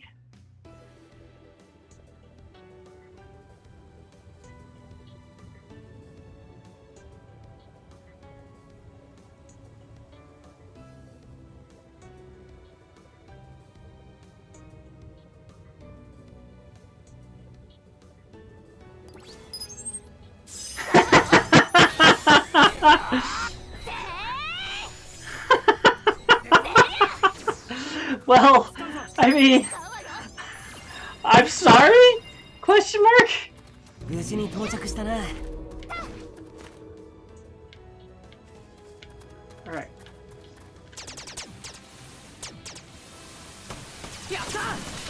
Oh, I guess those aren't actually as hard as I thought they might be.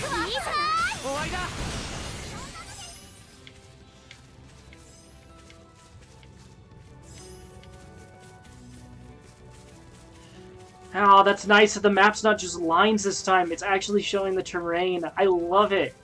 It really actually makes it feel like an exploration of an open world kind of thing.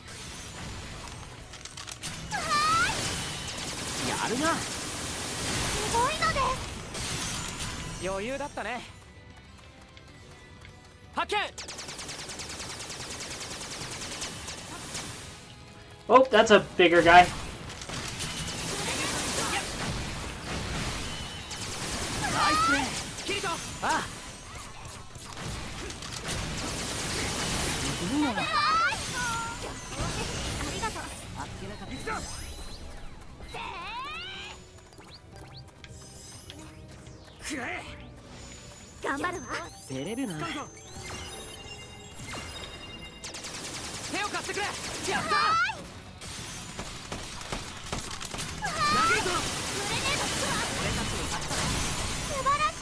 Fantastic.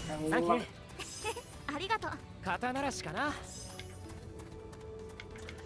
Ah, this is cool.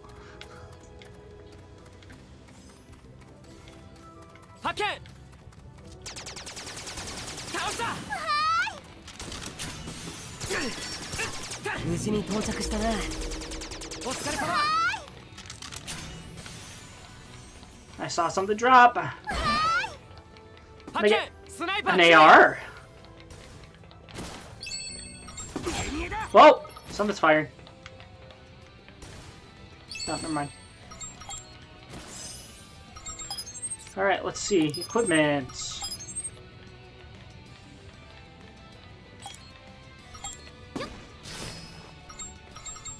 It needs 4 strength and 7 dex. So, just have to keep working on it.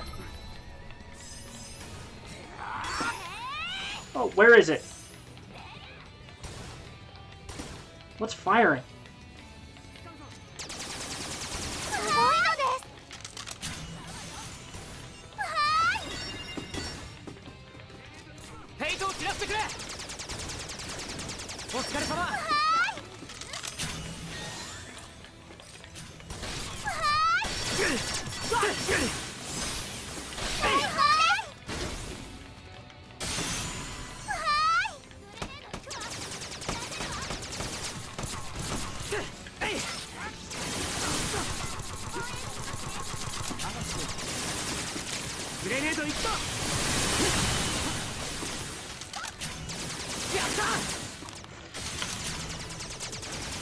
It's a good thing I've got Kirito at such a high level. There's actually so much going on, it's so cool! I love it!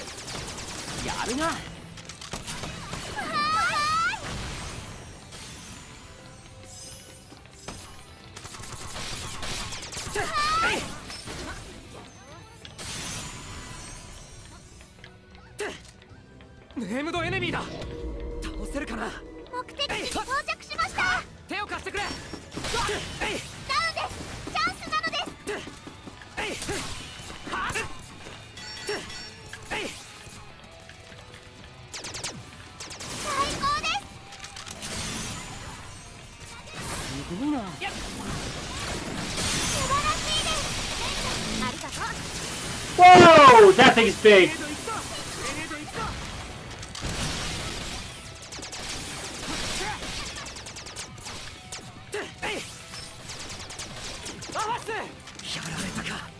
Yes, it does. I think it's got both a PvP and a co-op. Oh no! Dang it!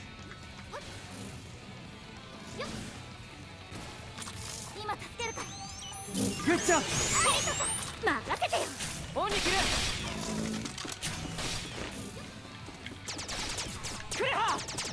たか。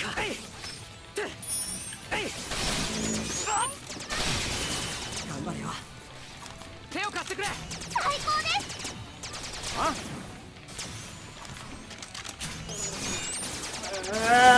Yeah, I'm getting out of here. This isn't good.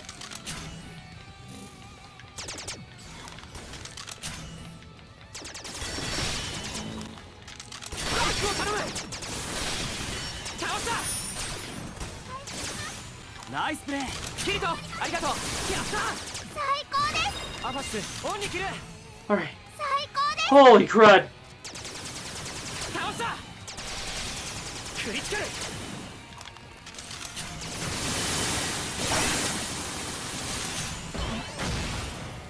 Kureha, get out of there!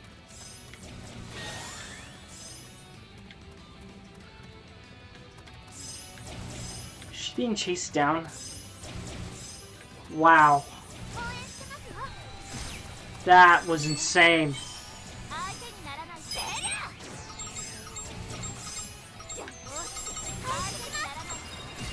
Okay, where I want to go is actually out that way, so...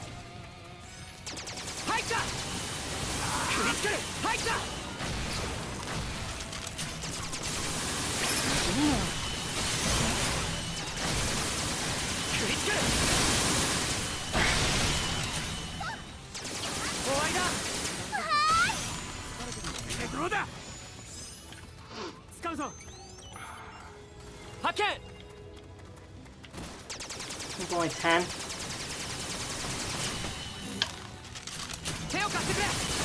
Okay, those freaking bugs are pissing me off!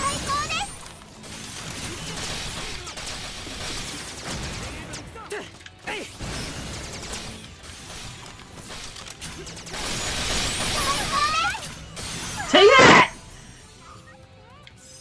Oh.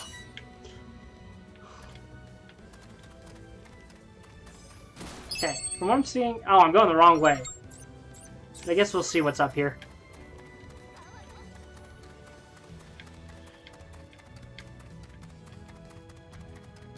And it looks like it's a big fat nothing.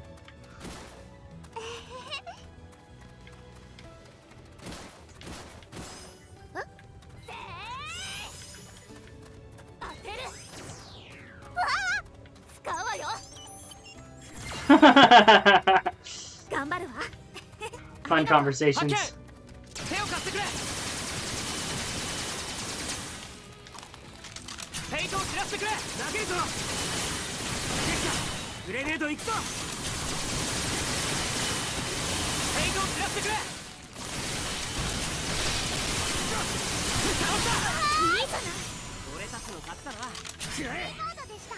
Nice.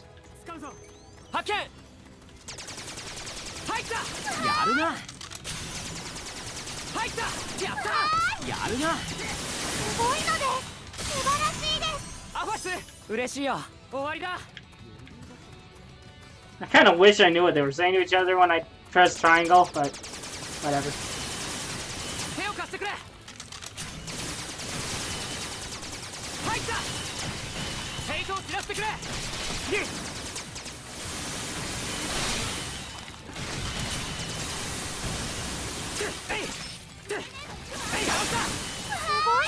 Yeah!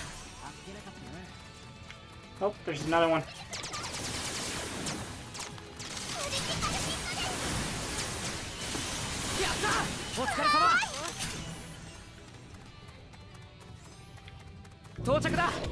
That's the facility.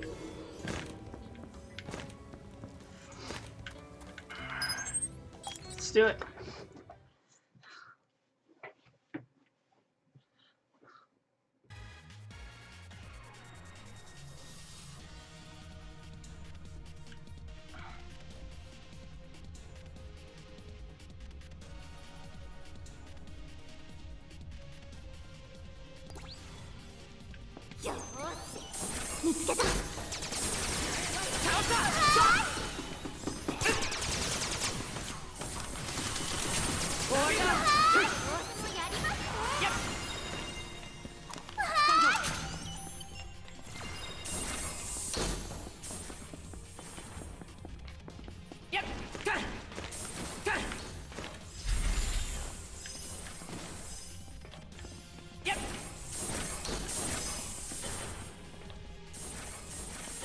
Do I have a map of this facility? I do. Okay, go left first.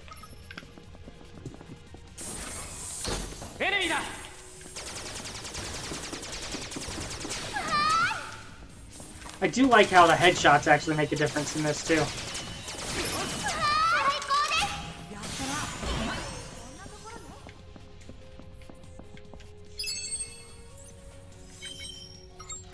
Let's see. Out of what I've gotten, is there anything that I can... Nope! Still can't equip anything. Need stats!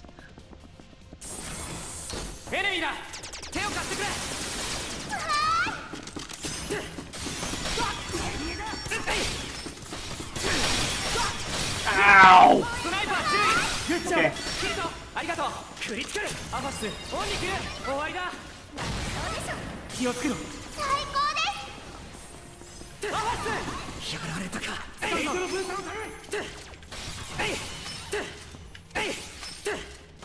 Man, I cannot aim that thing.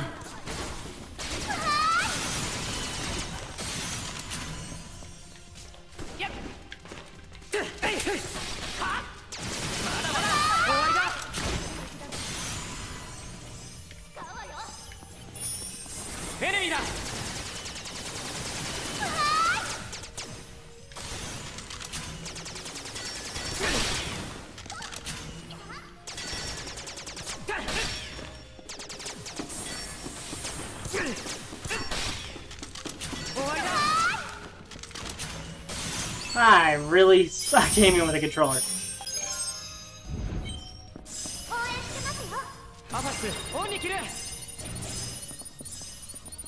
I don't think the speed's a problem. I think the speed's okay, I don't know.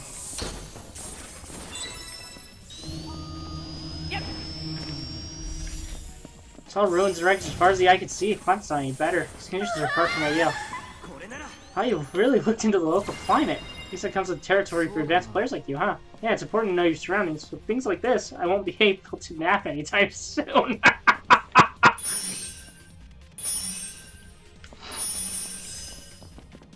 Back to the center room. What's on, Kirito? Not used to you staring at me like that. Well, it's something. You're just so intriguing to watch. It's a shame I didn't get to be your master. That's so sweet of you to say! Sadly, I'm not going anywhere. I belong to my master, and that's how it's always going to be.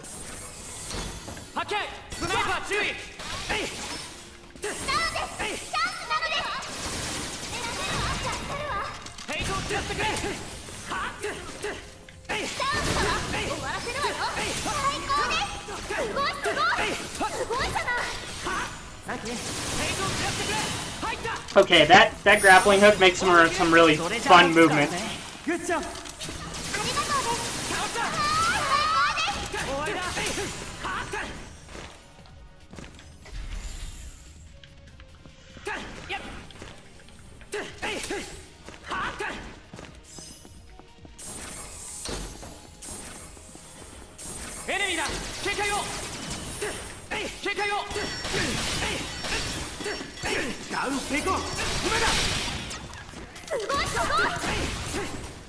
Yeah, I moved just enough.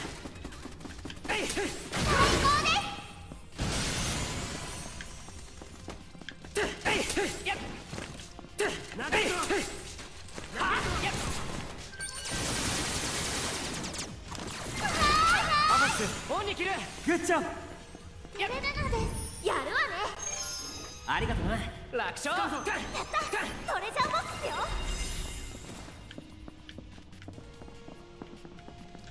I have only been looking at my weapon equipment now. What about armor equipment?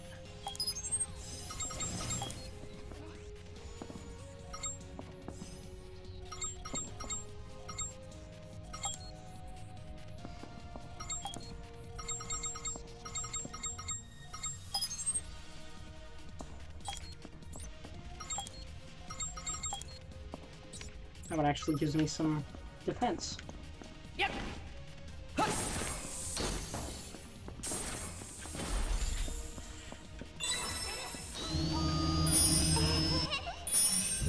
And that should do it.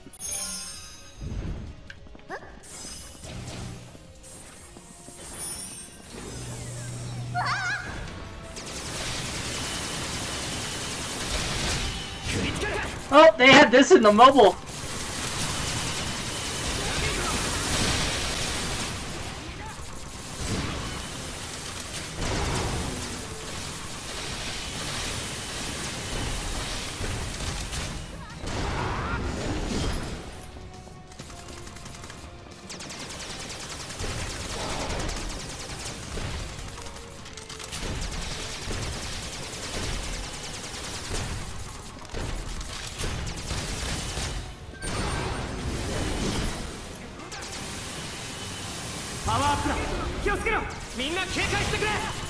Oh crap!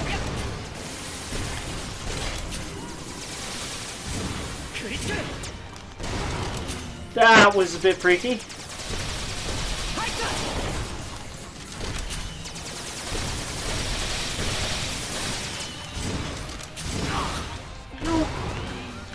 Oh, that didn't hurt nearly as much as I thought it was going to.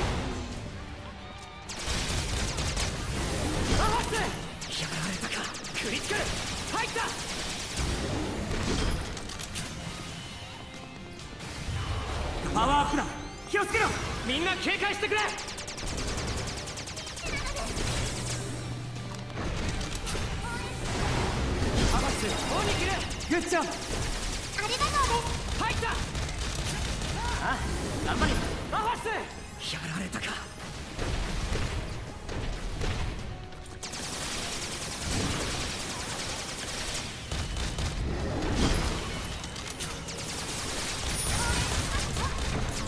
Oh!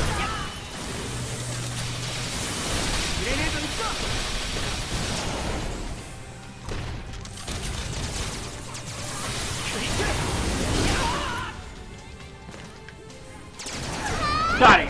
Take that!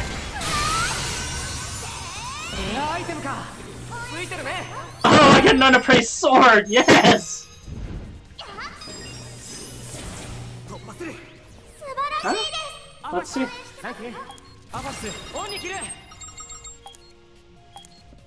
Yep, brain and eye patch.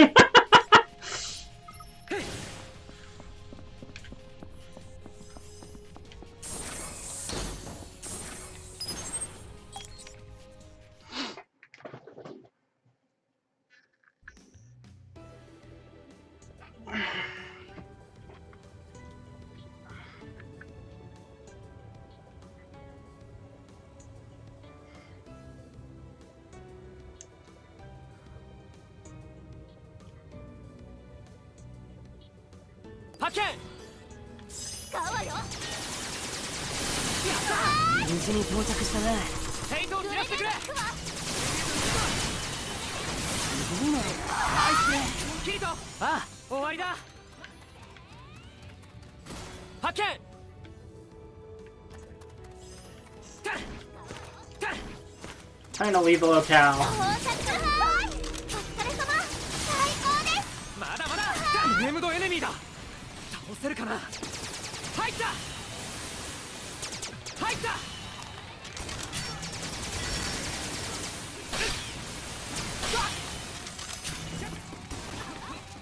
Whoa, break.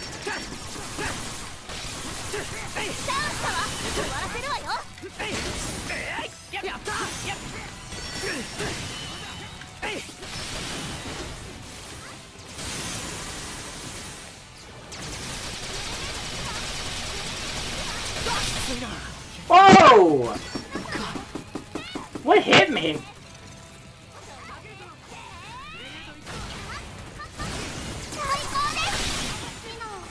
Yeah, the fact that it was my AI that came to get me, not a good idea.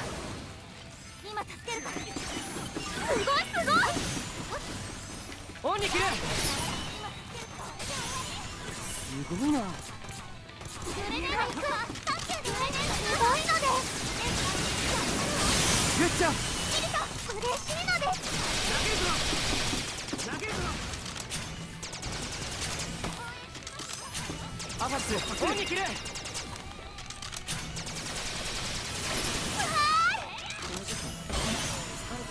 Alright, got it. I mean, in comparison to the freaking level 12 boss, things should have been easier, but it would, like, just destroy me. Alright, let's get out of this locale.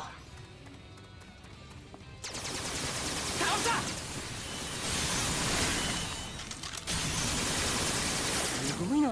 終わりだ。入った。ヘイトを切らせてくれ。すごいので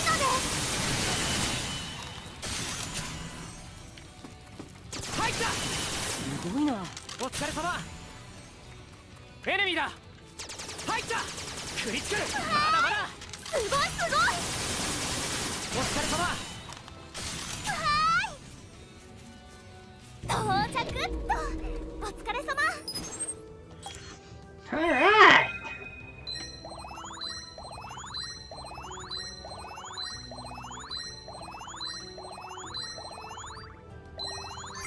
$42,000 bounty! Whether that's good or not, I don't know! なんでしょう。 It's a good point. そうだな。Like, よし、レベルアップ。 whoa! やるじゃない。まだまだ強くなるわよ。 Well, I guess it's one way to level. レベルアップだ。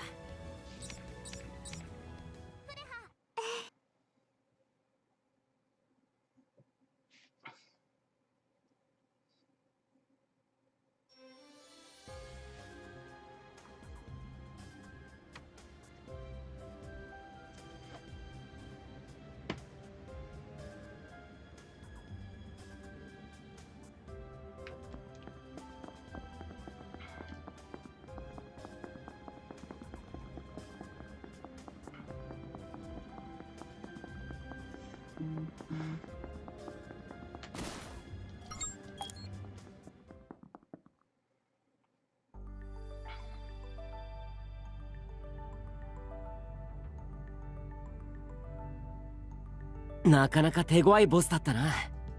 みんなが協力してくれて助かったわ。で、どんなパーツが手に入ったの？頭が良くなりました。金庫の機能が拡張されました。これで預金や運用ができるようになりましたよ。マスターの平べったいお財布を分厚くできます。それはかなりすごい能力だけど。いきなりレイちゃんにお金を預けるのはちょっと不安ね。SBC フリューゲルのことは何か思い出したかい？はい、少しですけど。あそこは昔私が住んでいた場所でした。だからアファシスはみんな SBC フリューゲルの鍵を持っているのです。そういう設定なのか。よし、次のパーツの情報を集めようぜ。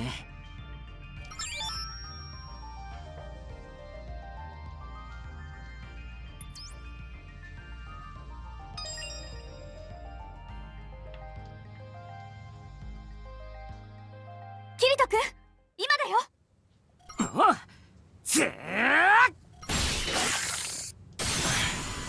なんとかなったな。お疲れ様。はい、アスナの合図でキリトがズガーッと攻撃していてすごかったのです。サンキューな。 GGO 版スイッチってとこだね。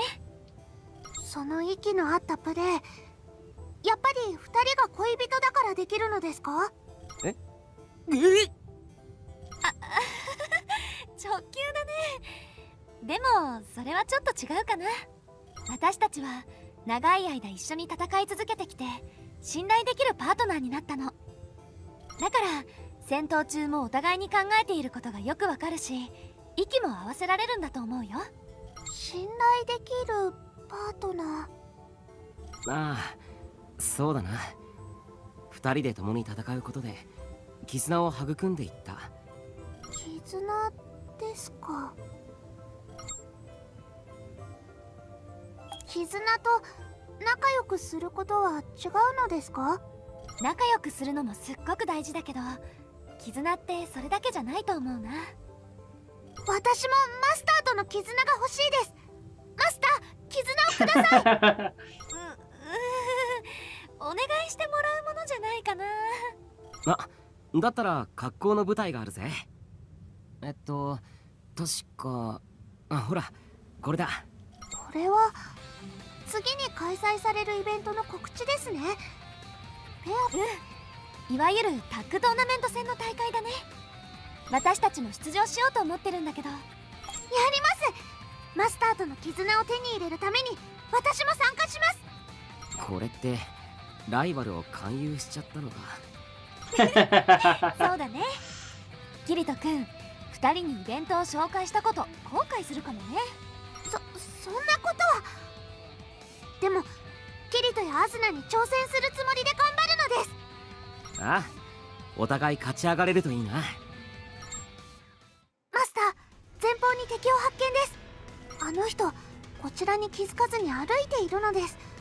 逃げ場も少ないですし、2人で攻撃すれば楽に倒せそうです。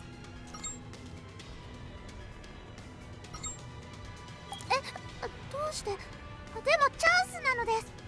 初戦を颯爽と勝利できるのに、マスター、どうしてなのですか？これは別方向からの射撃。もしかしてあの敵プレイヤーとコンビを組んでる人ですか？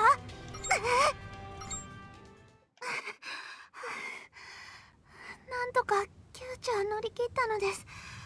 でもごめんなさいマスター。さっき隠れていた敵に見つかったのは私が騒いだせいなのです。はい、わざと分かりやすい場所に最初の一人を配置することでこちらをおびき出そうとしていたのですね。そしてこちらがのこのこ現れたところを隠れていたもう一人が攻撃をするつもりだった。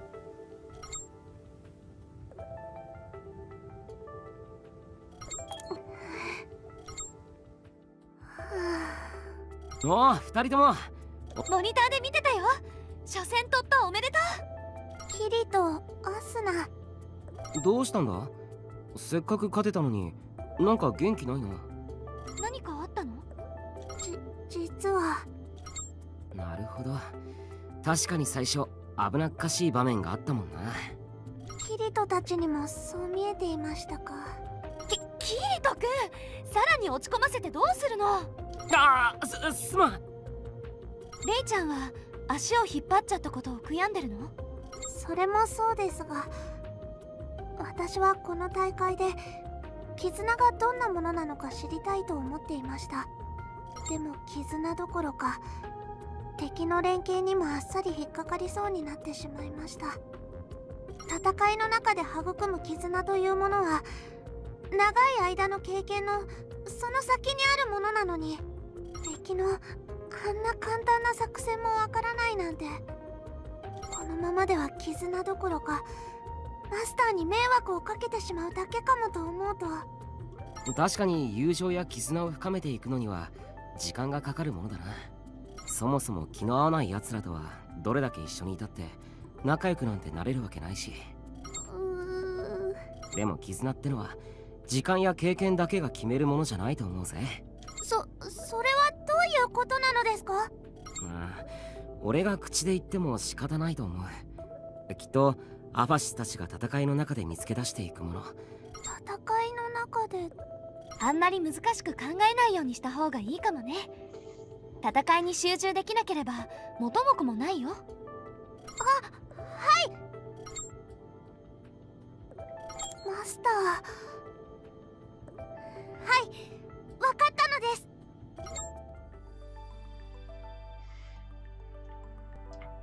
So that's how they're doing the side あいつ stories らの2回 this 戦 time も around. 終わったみたいだな。なんとか勝てたみたいでよかったぜ。でもレイちゃんの動きあんまり良くなかったね。やっぱり考えすぎちゃってるのかも。そうだな。アバシスはマスターをサポートしようとしているけど、マスターの方はそんなことは望んでいない。もっと対等なパートナーとしてアバシスと共に戦っていきたい。きっとそうだね。でもレイちゃんも自分の役割を果たそうと必死なんだと思うよ。そう簡単にそれを捨てることはできないんじゃないかな。だよな。アバシスも間違ってるわけじゃないしな。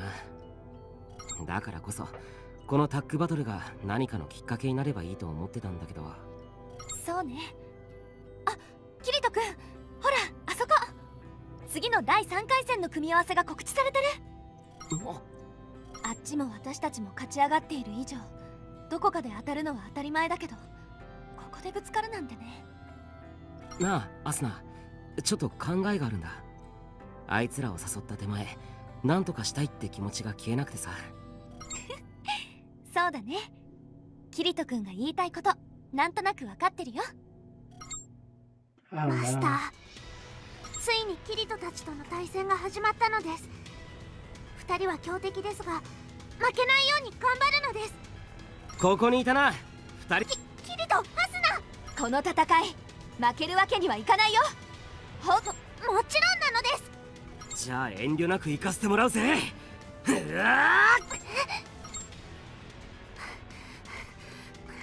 すがはあの2人なのです。とんでもない強さなのです。1回戦2回戦の対戦相手とは格が違うのです。マスター、大丈夫ですか？それはでもアファシスにとってマスターは大切な守るべき人なのです。マスターを守ることは私にとって一番大切な務めなのです。2人ともここに隠れてたんだな。覚悟はいいかな？マスター、危ないのです。マスターわかったのです。では背中はお任せするのです、マスター。じゃあ行くよ。なかなかやるね。マスター、2人を追い込めているのです。ここで一気に畳みかけるのです。とても心苦しいのですが、マスターには数秒時間稼ぎをしてほしいのです。その間に私がとっておきの技の準備をするのです。はあ、負けちまったな。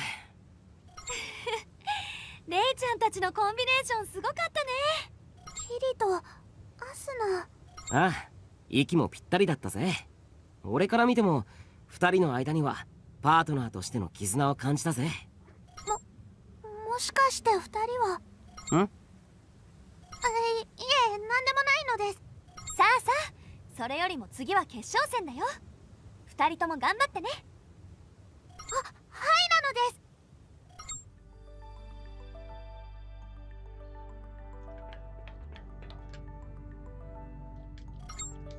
Oh, next I need to...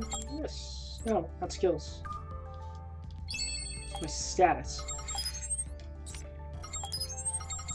Okay! That takes care of one weapon that I can now equip.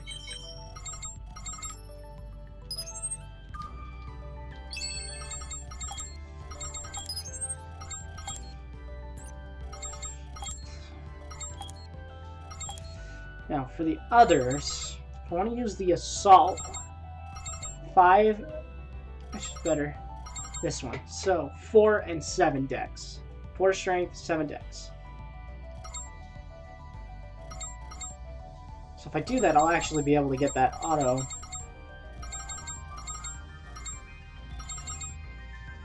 This one's stronger.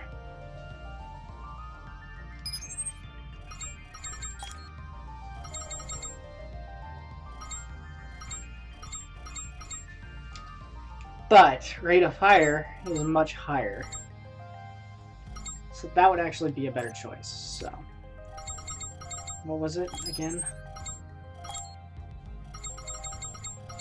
4 strength, 7 dex.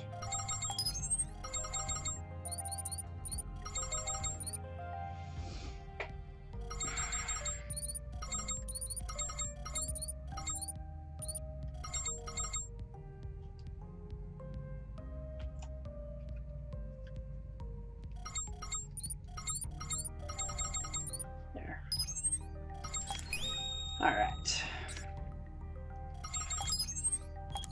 So now I can use the assault rifle here and the night sky there. Oh, actually, no, the Drac. Have any other?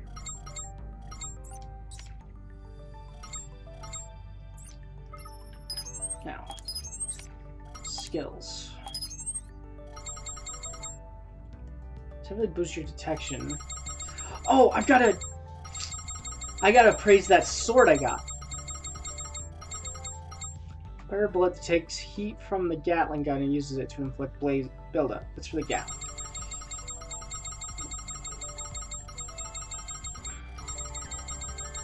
Healing bullets for everything but.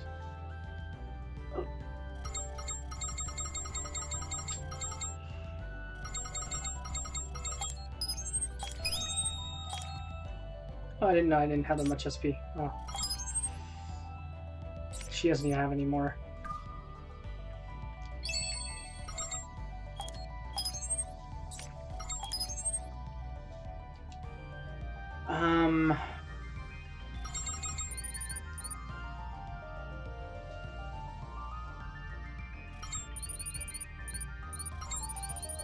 I almost want to keep her balanced.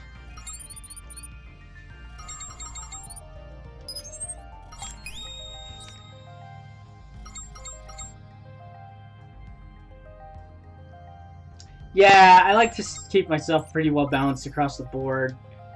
Just the way I am. At least they're handling the other characters.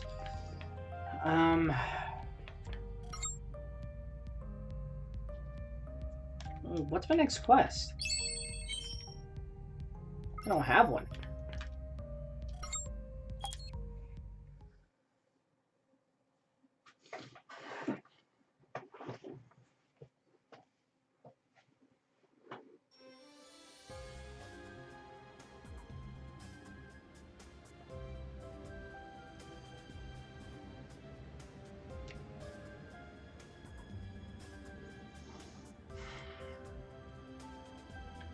Oh, hey.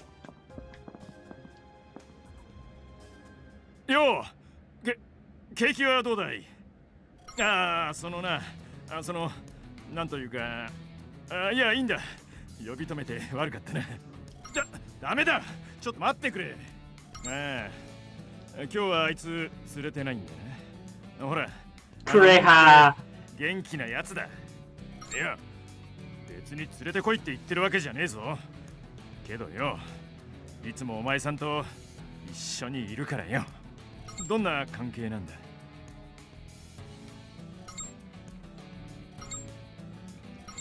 なんだって？あの子が AI？ この間街で見かけたけど、何もないとこで転んでたぜ。愉快な性格をしているし、あれが AI なんてな。一生に一度の男の頼みと思って聞いてくれ。お前さんのアファシスを譲って、金やアイテムなら持っているだけ全部払う。他に条件があるなら言ってくれ。最初はおじさんその2とか言われたけど、全然印象はなかった。抜けているけど大事なところは抑えている。面白いやつだなってさ。それから見かけるたびにドジやったりアホなこと言ってるからよ。なんというか不思議と目が離せなくなってな。This is really weird. 俺様は相当強い方だが、仲間の基準は強さじゃねえ。大事なのはハート。There's a freaking program! ああいう面白いやつを俺様の相棒にしたい。ドジでもいい。いや、ドジなのがいい。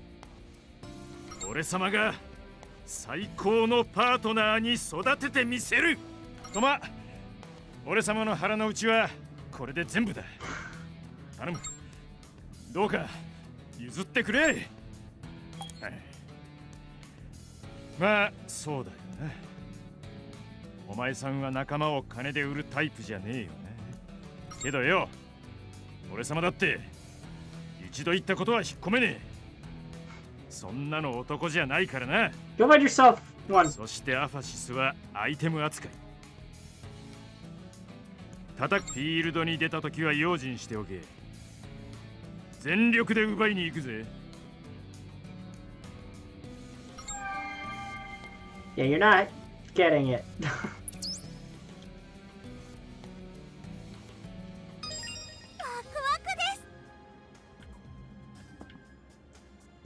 Alright, let's see what we got from Matt.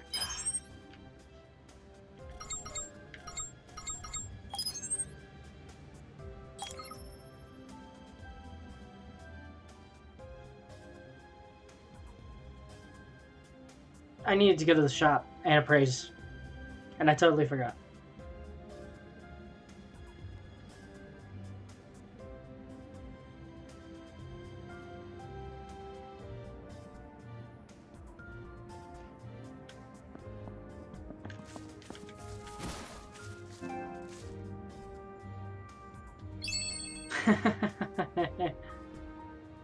She does have plot armor. That's for sure.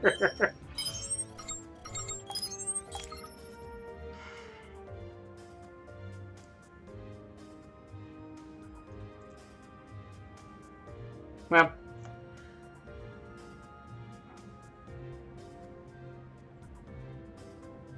and plot armor is the best armor of all.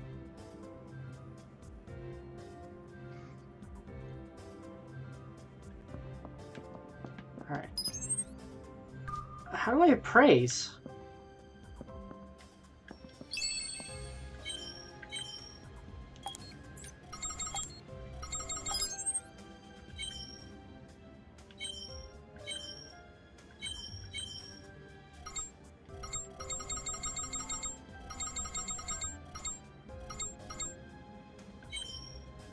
Oh.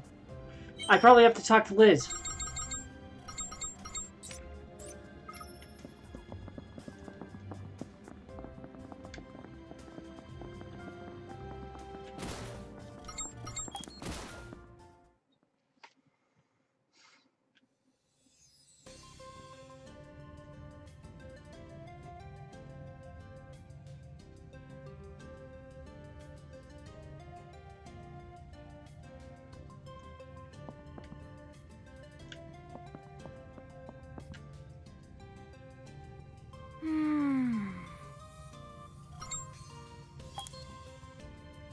Well, since you asked, I'm a blacksmith in ALO and SAO.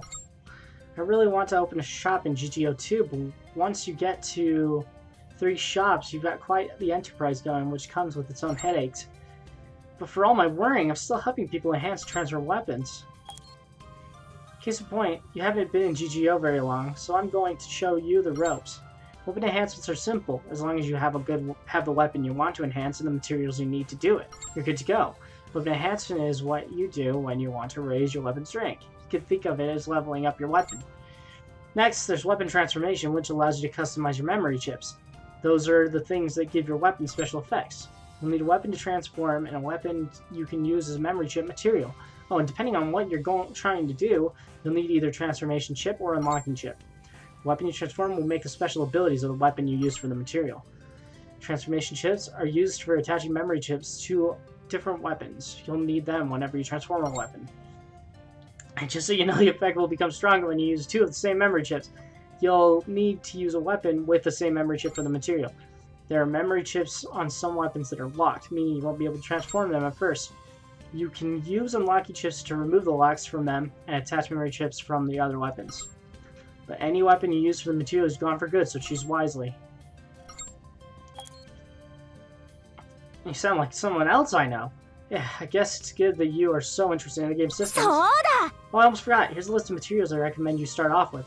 Bring them to me so that you can try out the weapon system. Basic materials are sold in the material shop, and you can get weapons and have memory chips attached to them out in the field. Just leave all your enhancements, transformation to me, and all you've got to do is bring them those materials. Man, explaining all that has really put me in the mood to enhance and transform some weapons. Good luck out there.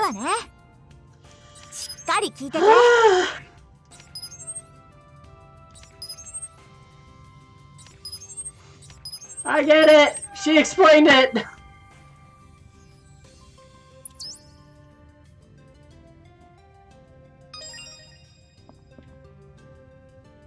Oh, I'm waiting for you. Can I ask a favor? Man, I haven't told you what it is yet. Another item drops in GGO, right? Yeah, that. Sometimes you'll get an unappraised item. You can't do anything with unappraised items until they get appraised. And I can take care of that for you. Bring me any unappraised items you find, and I'll appraise them for a modest fee. I do the same thing in other VR MMOs I've played. I like to think I'm pretty good at it by now. I'm not out to rob you, just looking forward to do some business. It's fine.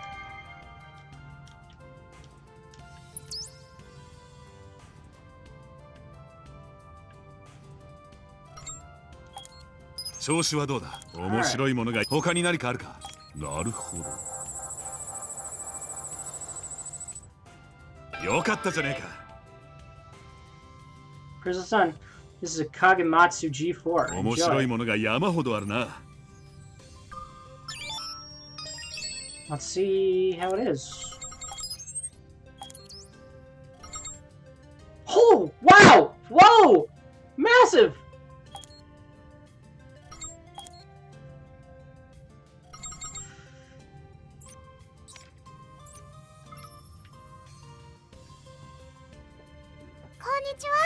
Hey, Arvis, good timing.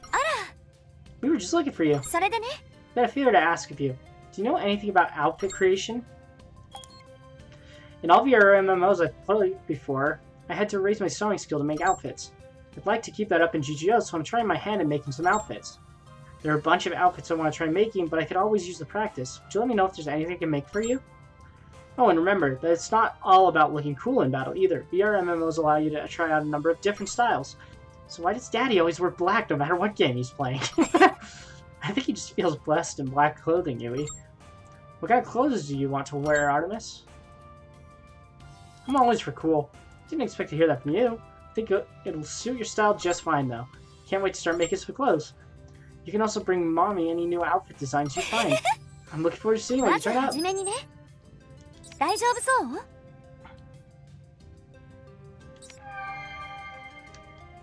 Alright.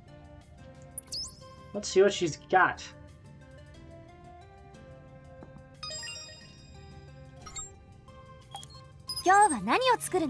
You have designed for a new outfit. With the right materials, I can make it anytime. Oh, that's a girl's. Oh. 新しいレシピがあったら持ってきてほしいな。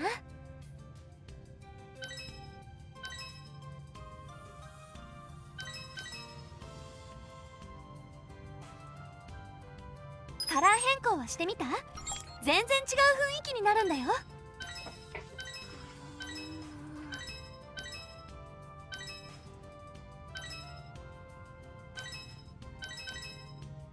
大事な人にプレゼントするのもおすすめだよ。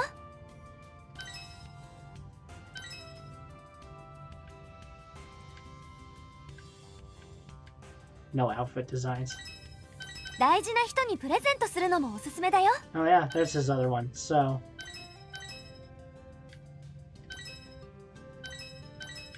It's death gun. 新しいレシピがあったら持ってき。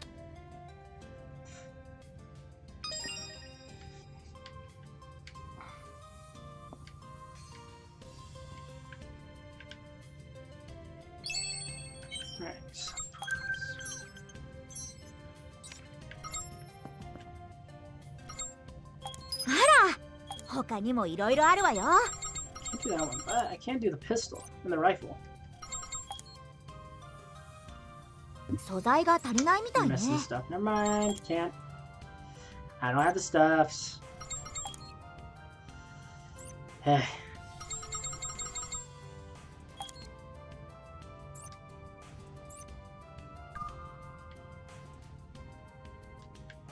何かあったら言って。他にもいろいろあるわよ。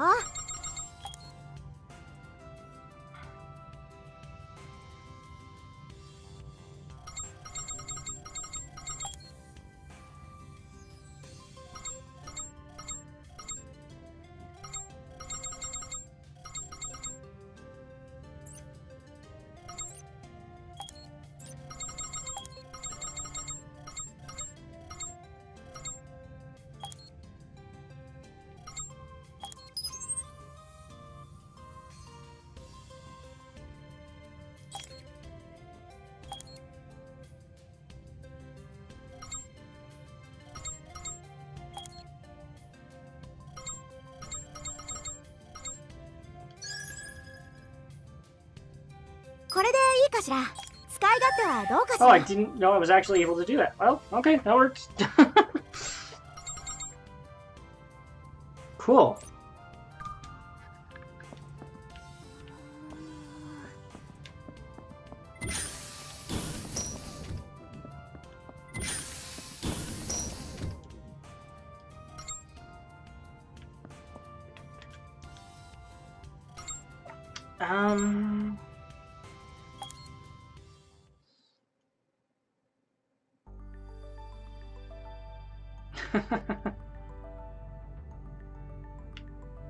Okay, there's nothing here. So I guess let's go do a quest. Although I have no idea how to use a sword.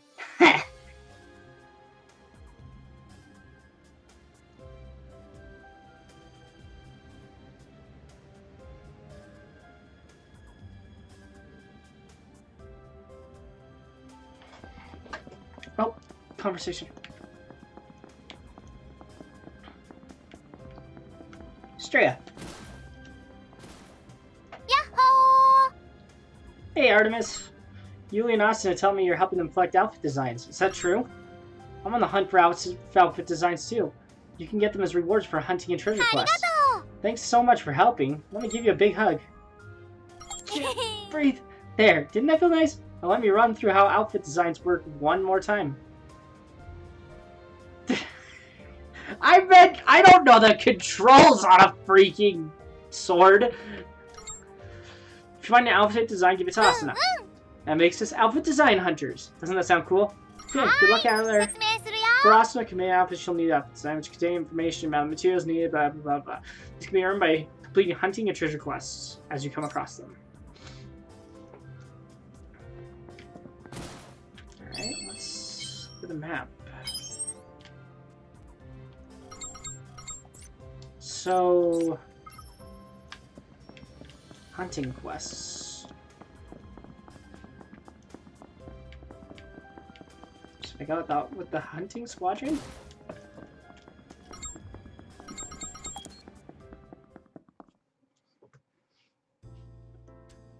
I mean, now I've actually got the level to do something.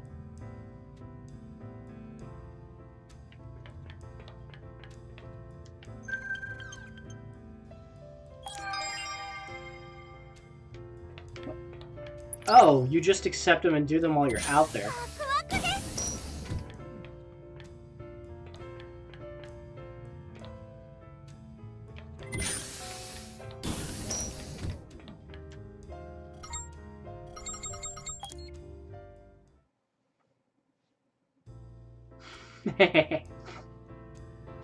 Nah, it's all good fun.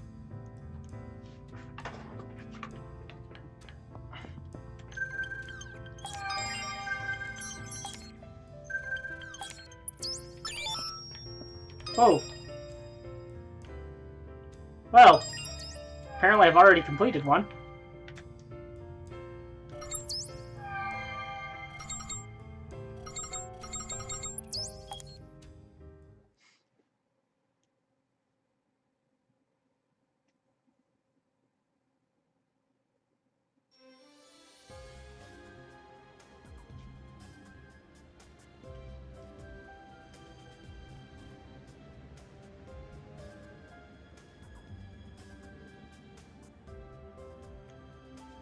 Maybe I should actually take those PvE ones. Or PvP ones.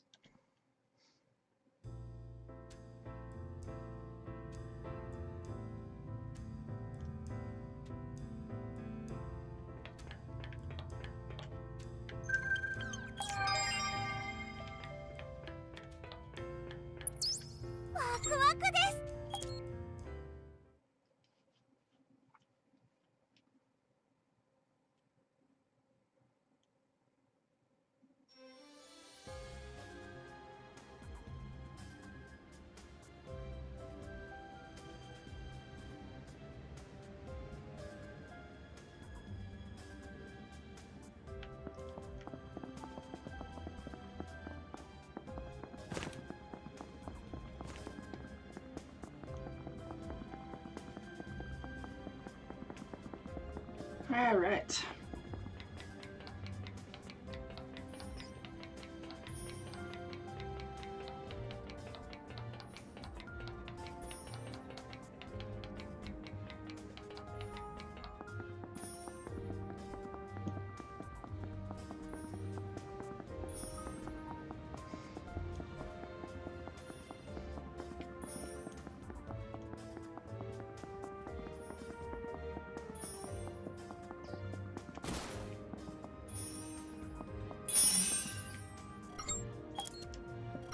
Oops. I'm trying to enter.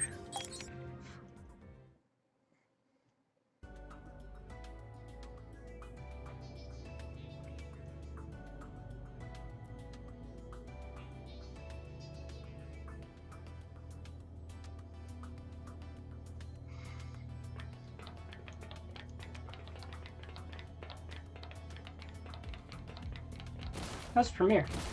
Hi, Premiere.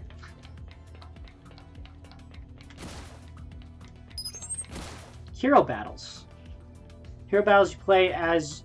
You cannot play as your regular user avatar. Rather, you play as a character appearing in SAO Fatal Bullet. Levels, equipment... Interesting.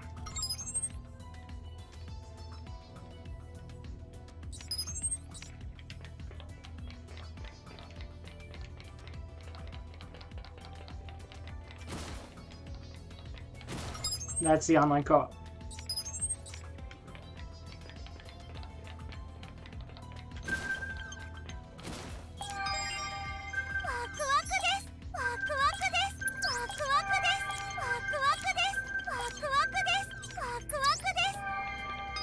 So you just accept the quests and then go do them all.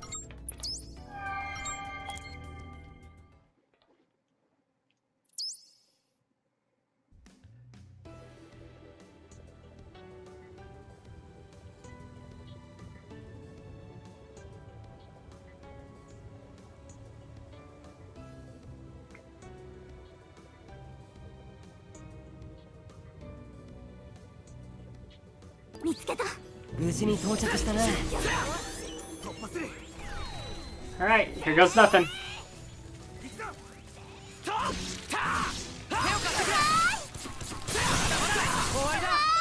Oh, this thing just rocks.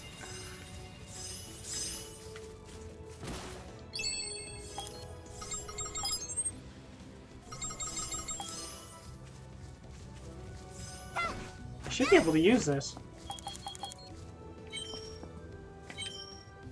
It's probably because they're not set. Which I didn't know I was supposed to, but oh well. Enemy da!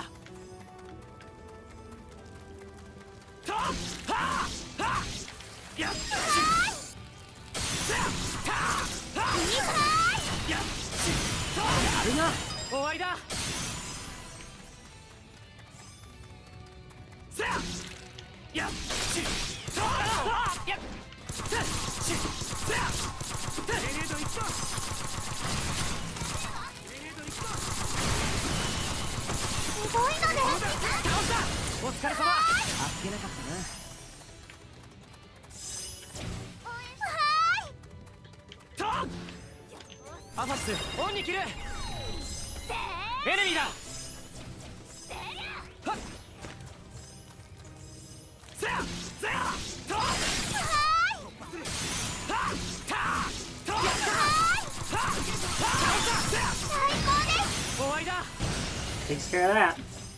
Enemy da!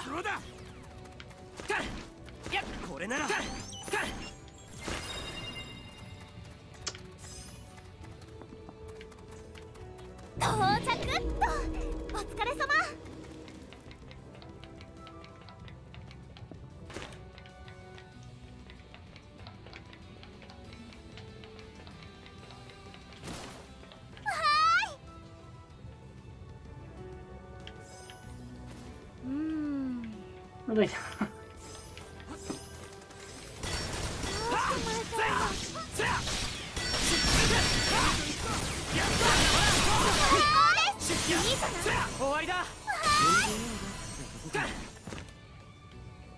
Yeah. Enemy da!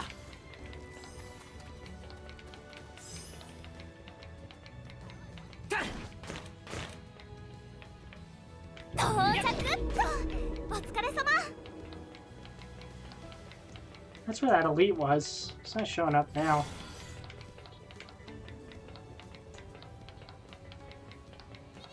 なんでしょう。そうだな。くらえ。逃げちゃいます。使うぞ。手を貸してくれ。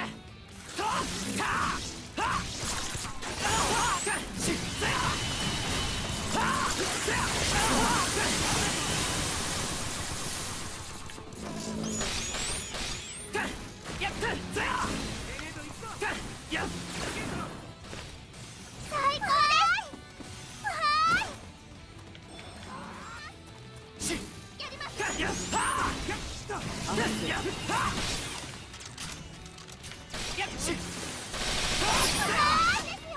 余裕だったね。 How do I heal? アファシス、オンに切る。やるわね。フレハ、嬉しいのです。 That worked.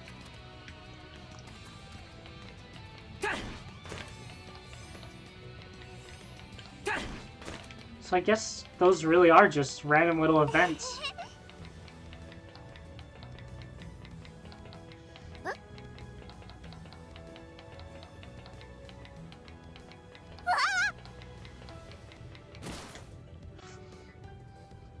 待っていたぜ。お前さんたちがフィールドに出てくるのをよ。話は聞いているわ。あんたレイちゃんを狙ってるんですって。アファシスが欲しいならエネミー狩るなりレンタルなり何でもしなさいよ。俺様が欲しいのはそこのアファシスちゃんただ一人。お断りします。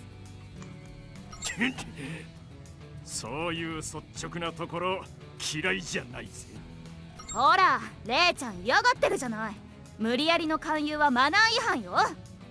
これは勧誘じゃねえ。所有権を得ても俺様はアファシスちゃんの自由を保証する。マスターの登録なんてクソくらいだ。俺様は相棒としてアファシスちゃんが欲しいんだからな。そういういいことを言われるとちょっぴり反応に困ってしまいます。俺様と勝負しろ。今すぐここでだ。 One-eyed Bart, 俺様が勝てばアファシスちゃんをよこせ。その代わりお前さんが勝てばいいアイテムをくれてやる。 Yeah, the fact that Kirito means you're gonna lose. とびっきりのやつだ。それは欲しいけど勝負の方法は？お前さんたちもパーティーを組んでいるようだし、俺様の仲間たちと対人戦でどうだい？どうする？断って逃げちゃうのも手だけど。仕方ないわね。でも相手はベテランプレイヤーよ。油断しないで。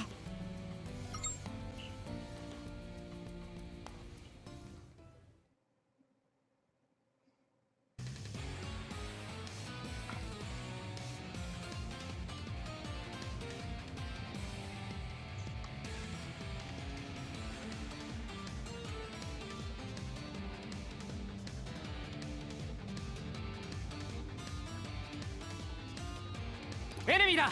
目的地に到着しました。 Holy crap, he's level 25!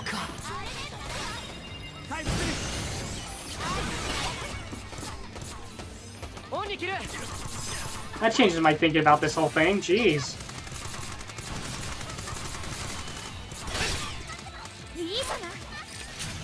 Takes care of one.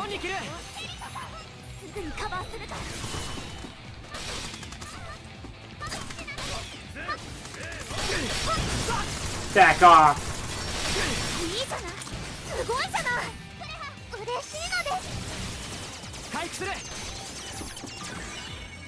復します。ヘイトが集まってます。 Oh man. 遅かったっけ。回復する。Crud. 回復する。Come on, Kirito. Dang it. It's all of us, huh? レベルアップだ。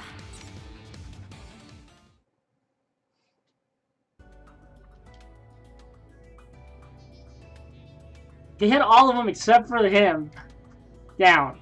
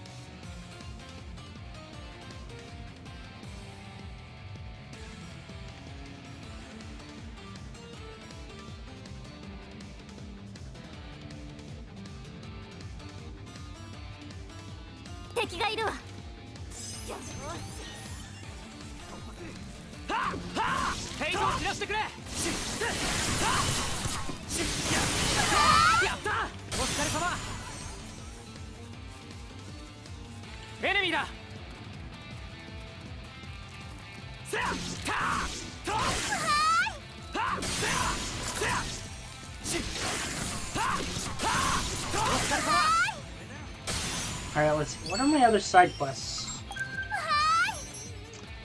Automaton, Recon Automaton, just automatons.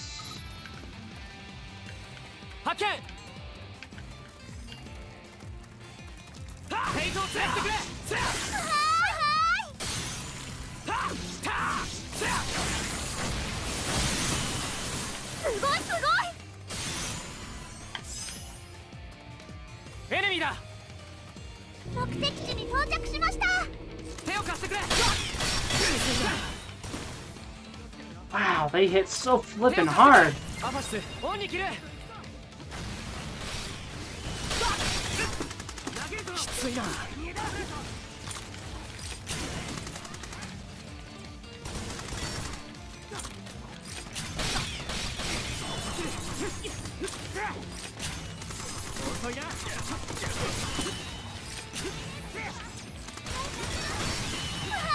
Ow!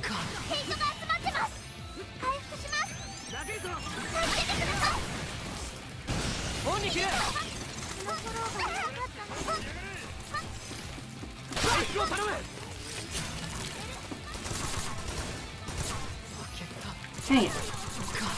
The fact that these stupid enemies come in the middle of it is a little annoying.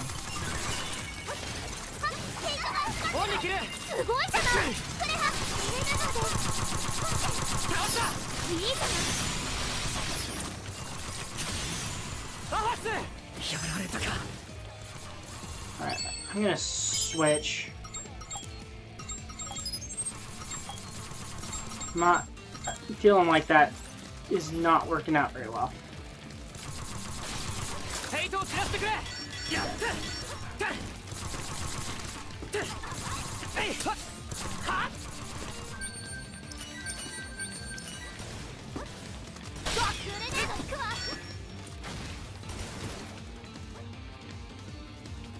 Come on, where's the ability for me to deflect the bullets? Dang it, they're all down. Just can't do anything.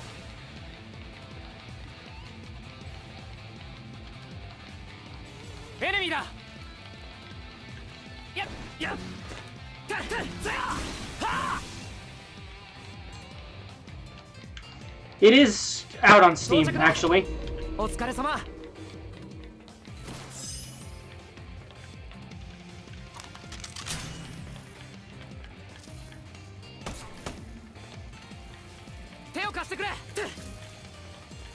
Of course, there was more than just that one there.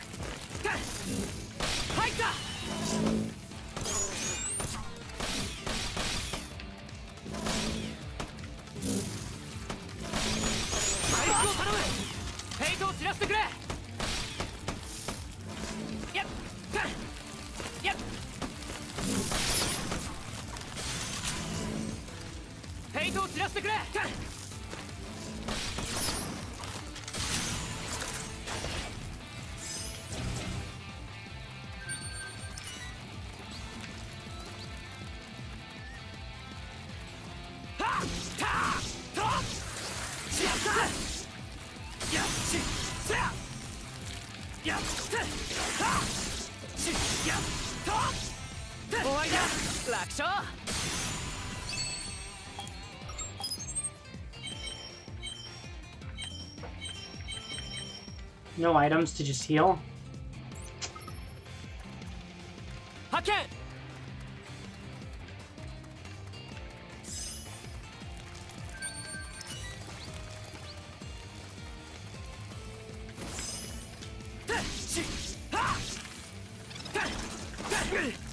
Yeah, that was dumb.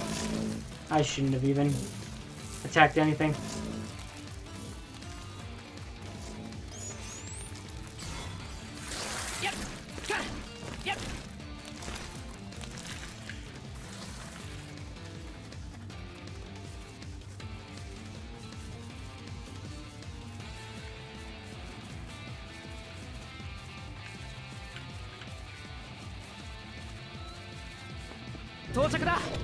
Yeah, I think it was supposed to release on Friday at the same time this one did.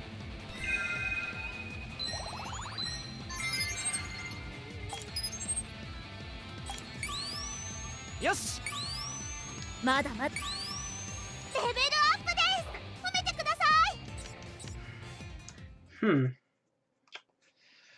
What to do?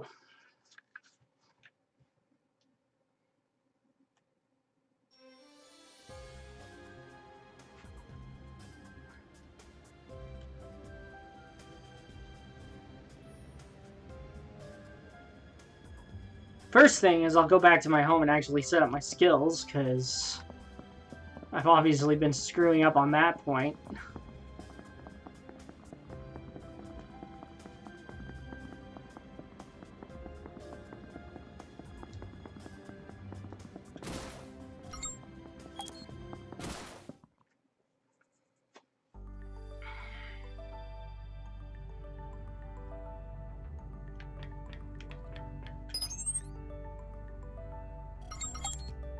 Yeah, skill sets. This has been a problem.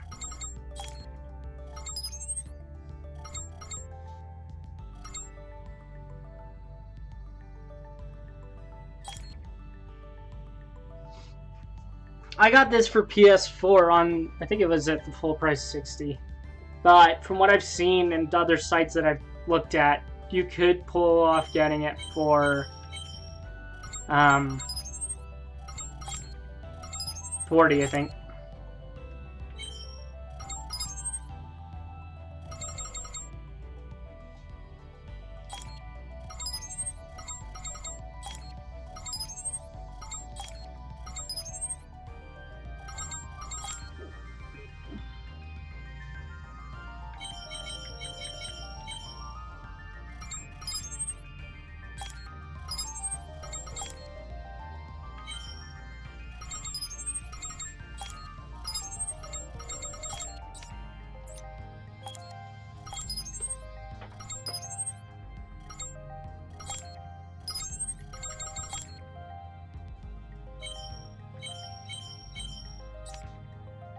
I think right now I've only got her with a pistol. Might have been a mistake on my part.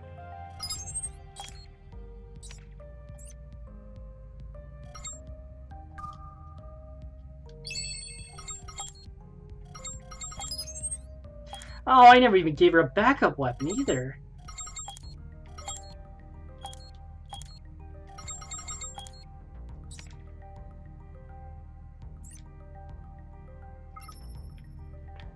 I was dumb, that's what that was. But I also am actually going to bring somebody else other than Kirito.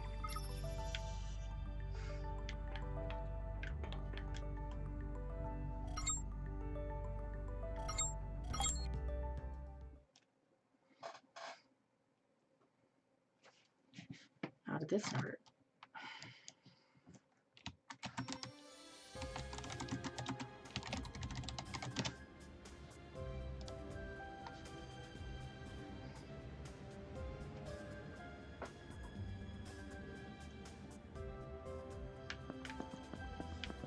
Alright, let's try this again.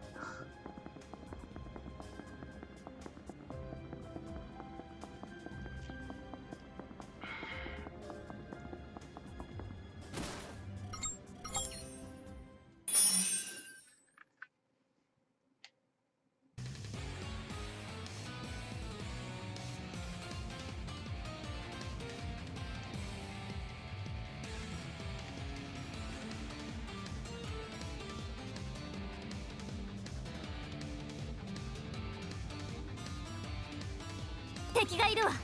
頑張ります。これで大丈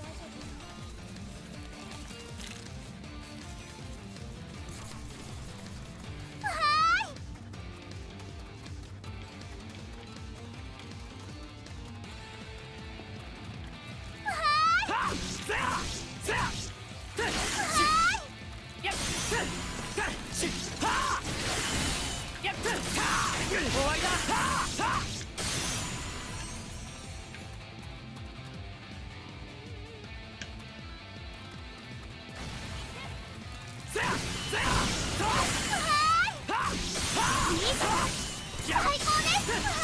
なかなかでしょ。すごいじゃない。クレハ嬉しいよ。倒した。すごいす終わりだ。見つけた。回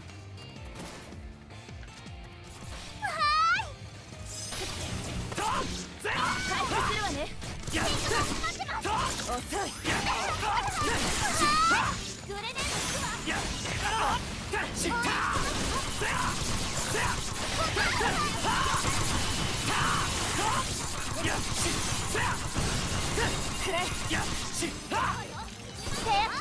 今のうちにお願い。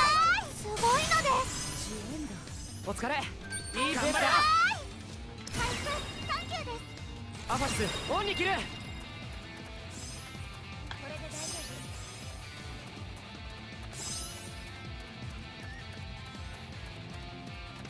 夫。発見。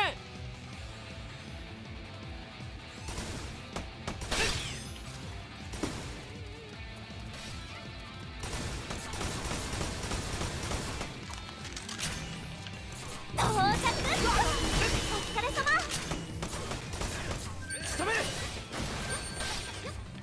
やってみせる。手を貸してくれ。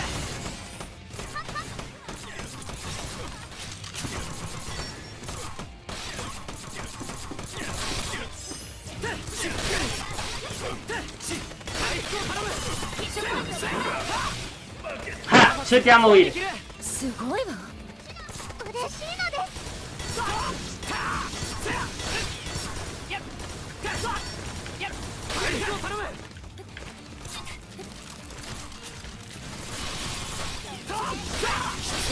Come on!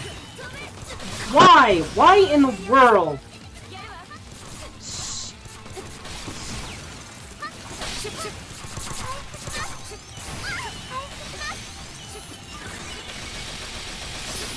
Alright, where's the last guy?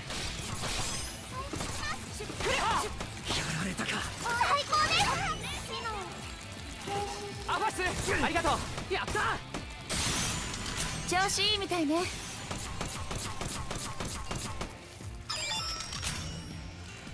Jeez. Oh! Oh, God. やりました。マスターの勝ちです。男に二言はねえ。今回は俺様の負けだ。ほらよ、約束のブツだ。ねえ、ちょっと待って。今回はついニュービーだと思って手加減しちまったからな。これが俺様の真の実力だと思うなよ。うちの親分はしつこいぞ。勝つまで絶対諦めないからな。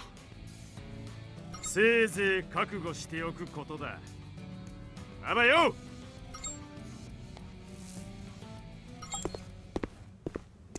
とんでもないのに目をつけられちゃったわね。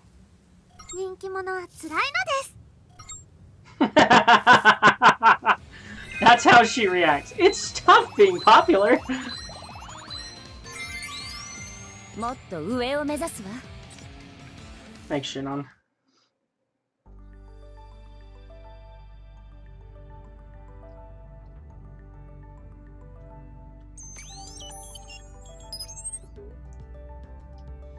Hey, I want a rematch in the Wastelands, but you better come prepared, because this time I'm going to kick your A and take the Arphasis off your hands.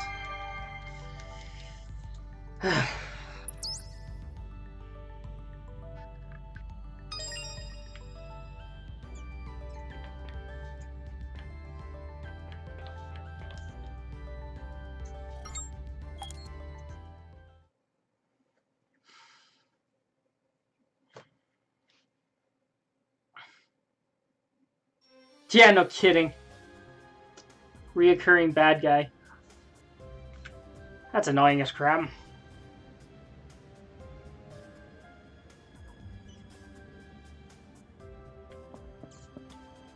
But next time I go against it, I'm not going to go at my current level at all. Can I just... Oh, there we go. Right stick. That's how you just go around.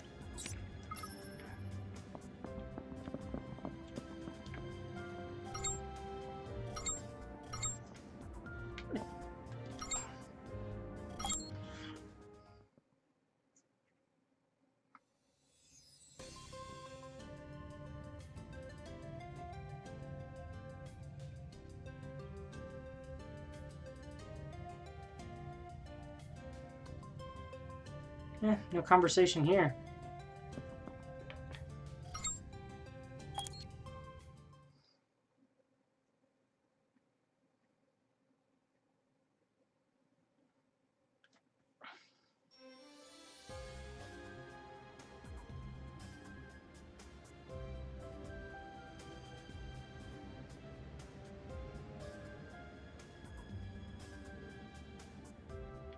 Alright.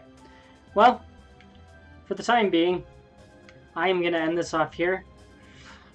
Just got some other things I got to take care of, but I will probably jump on later. But whether or not I'll be playing this or playing Monster Hunter, or even something else, I'm not sure. So, thank you everybody for watching. Hope that you enjoyed it. And for now, this is me, Artemis Black, signing off.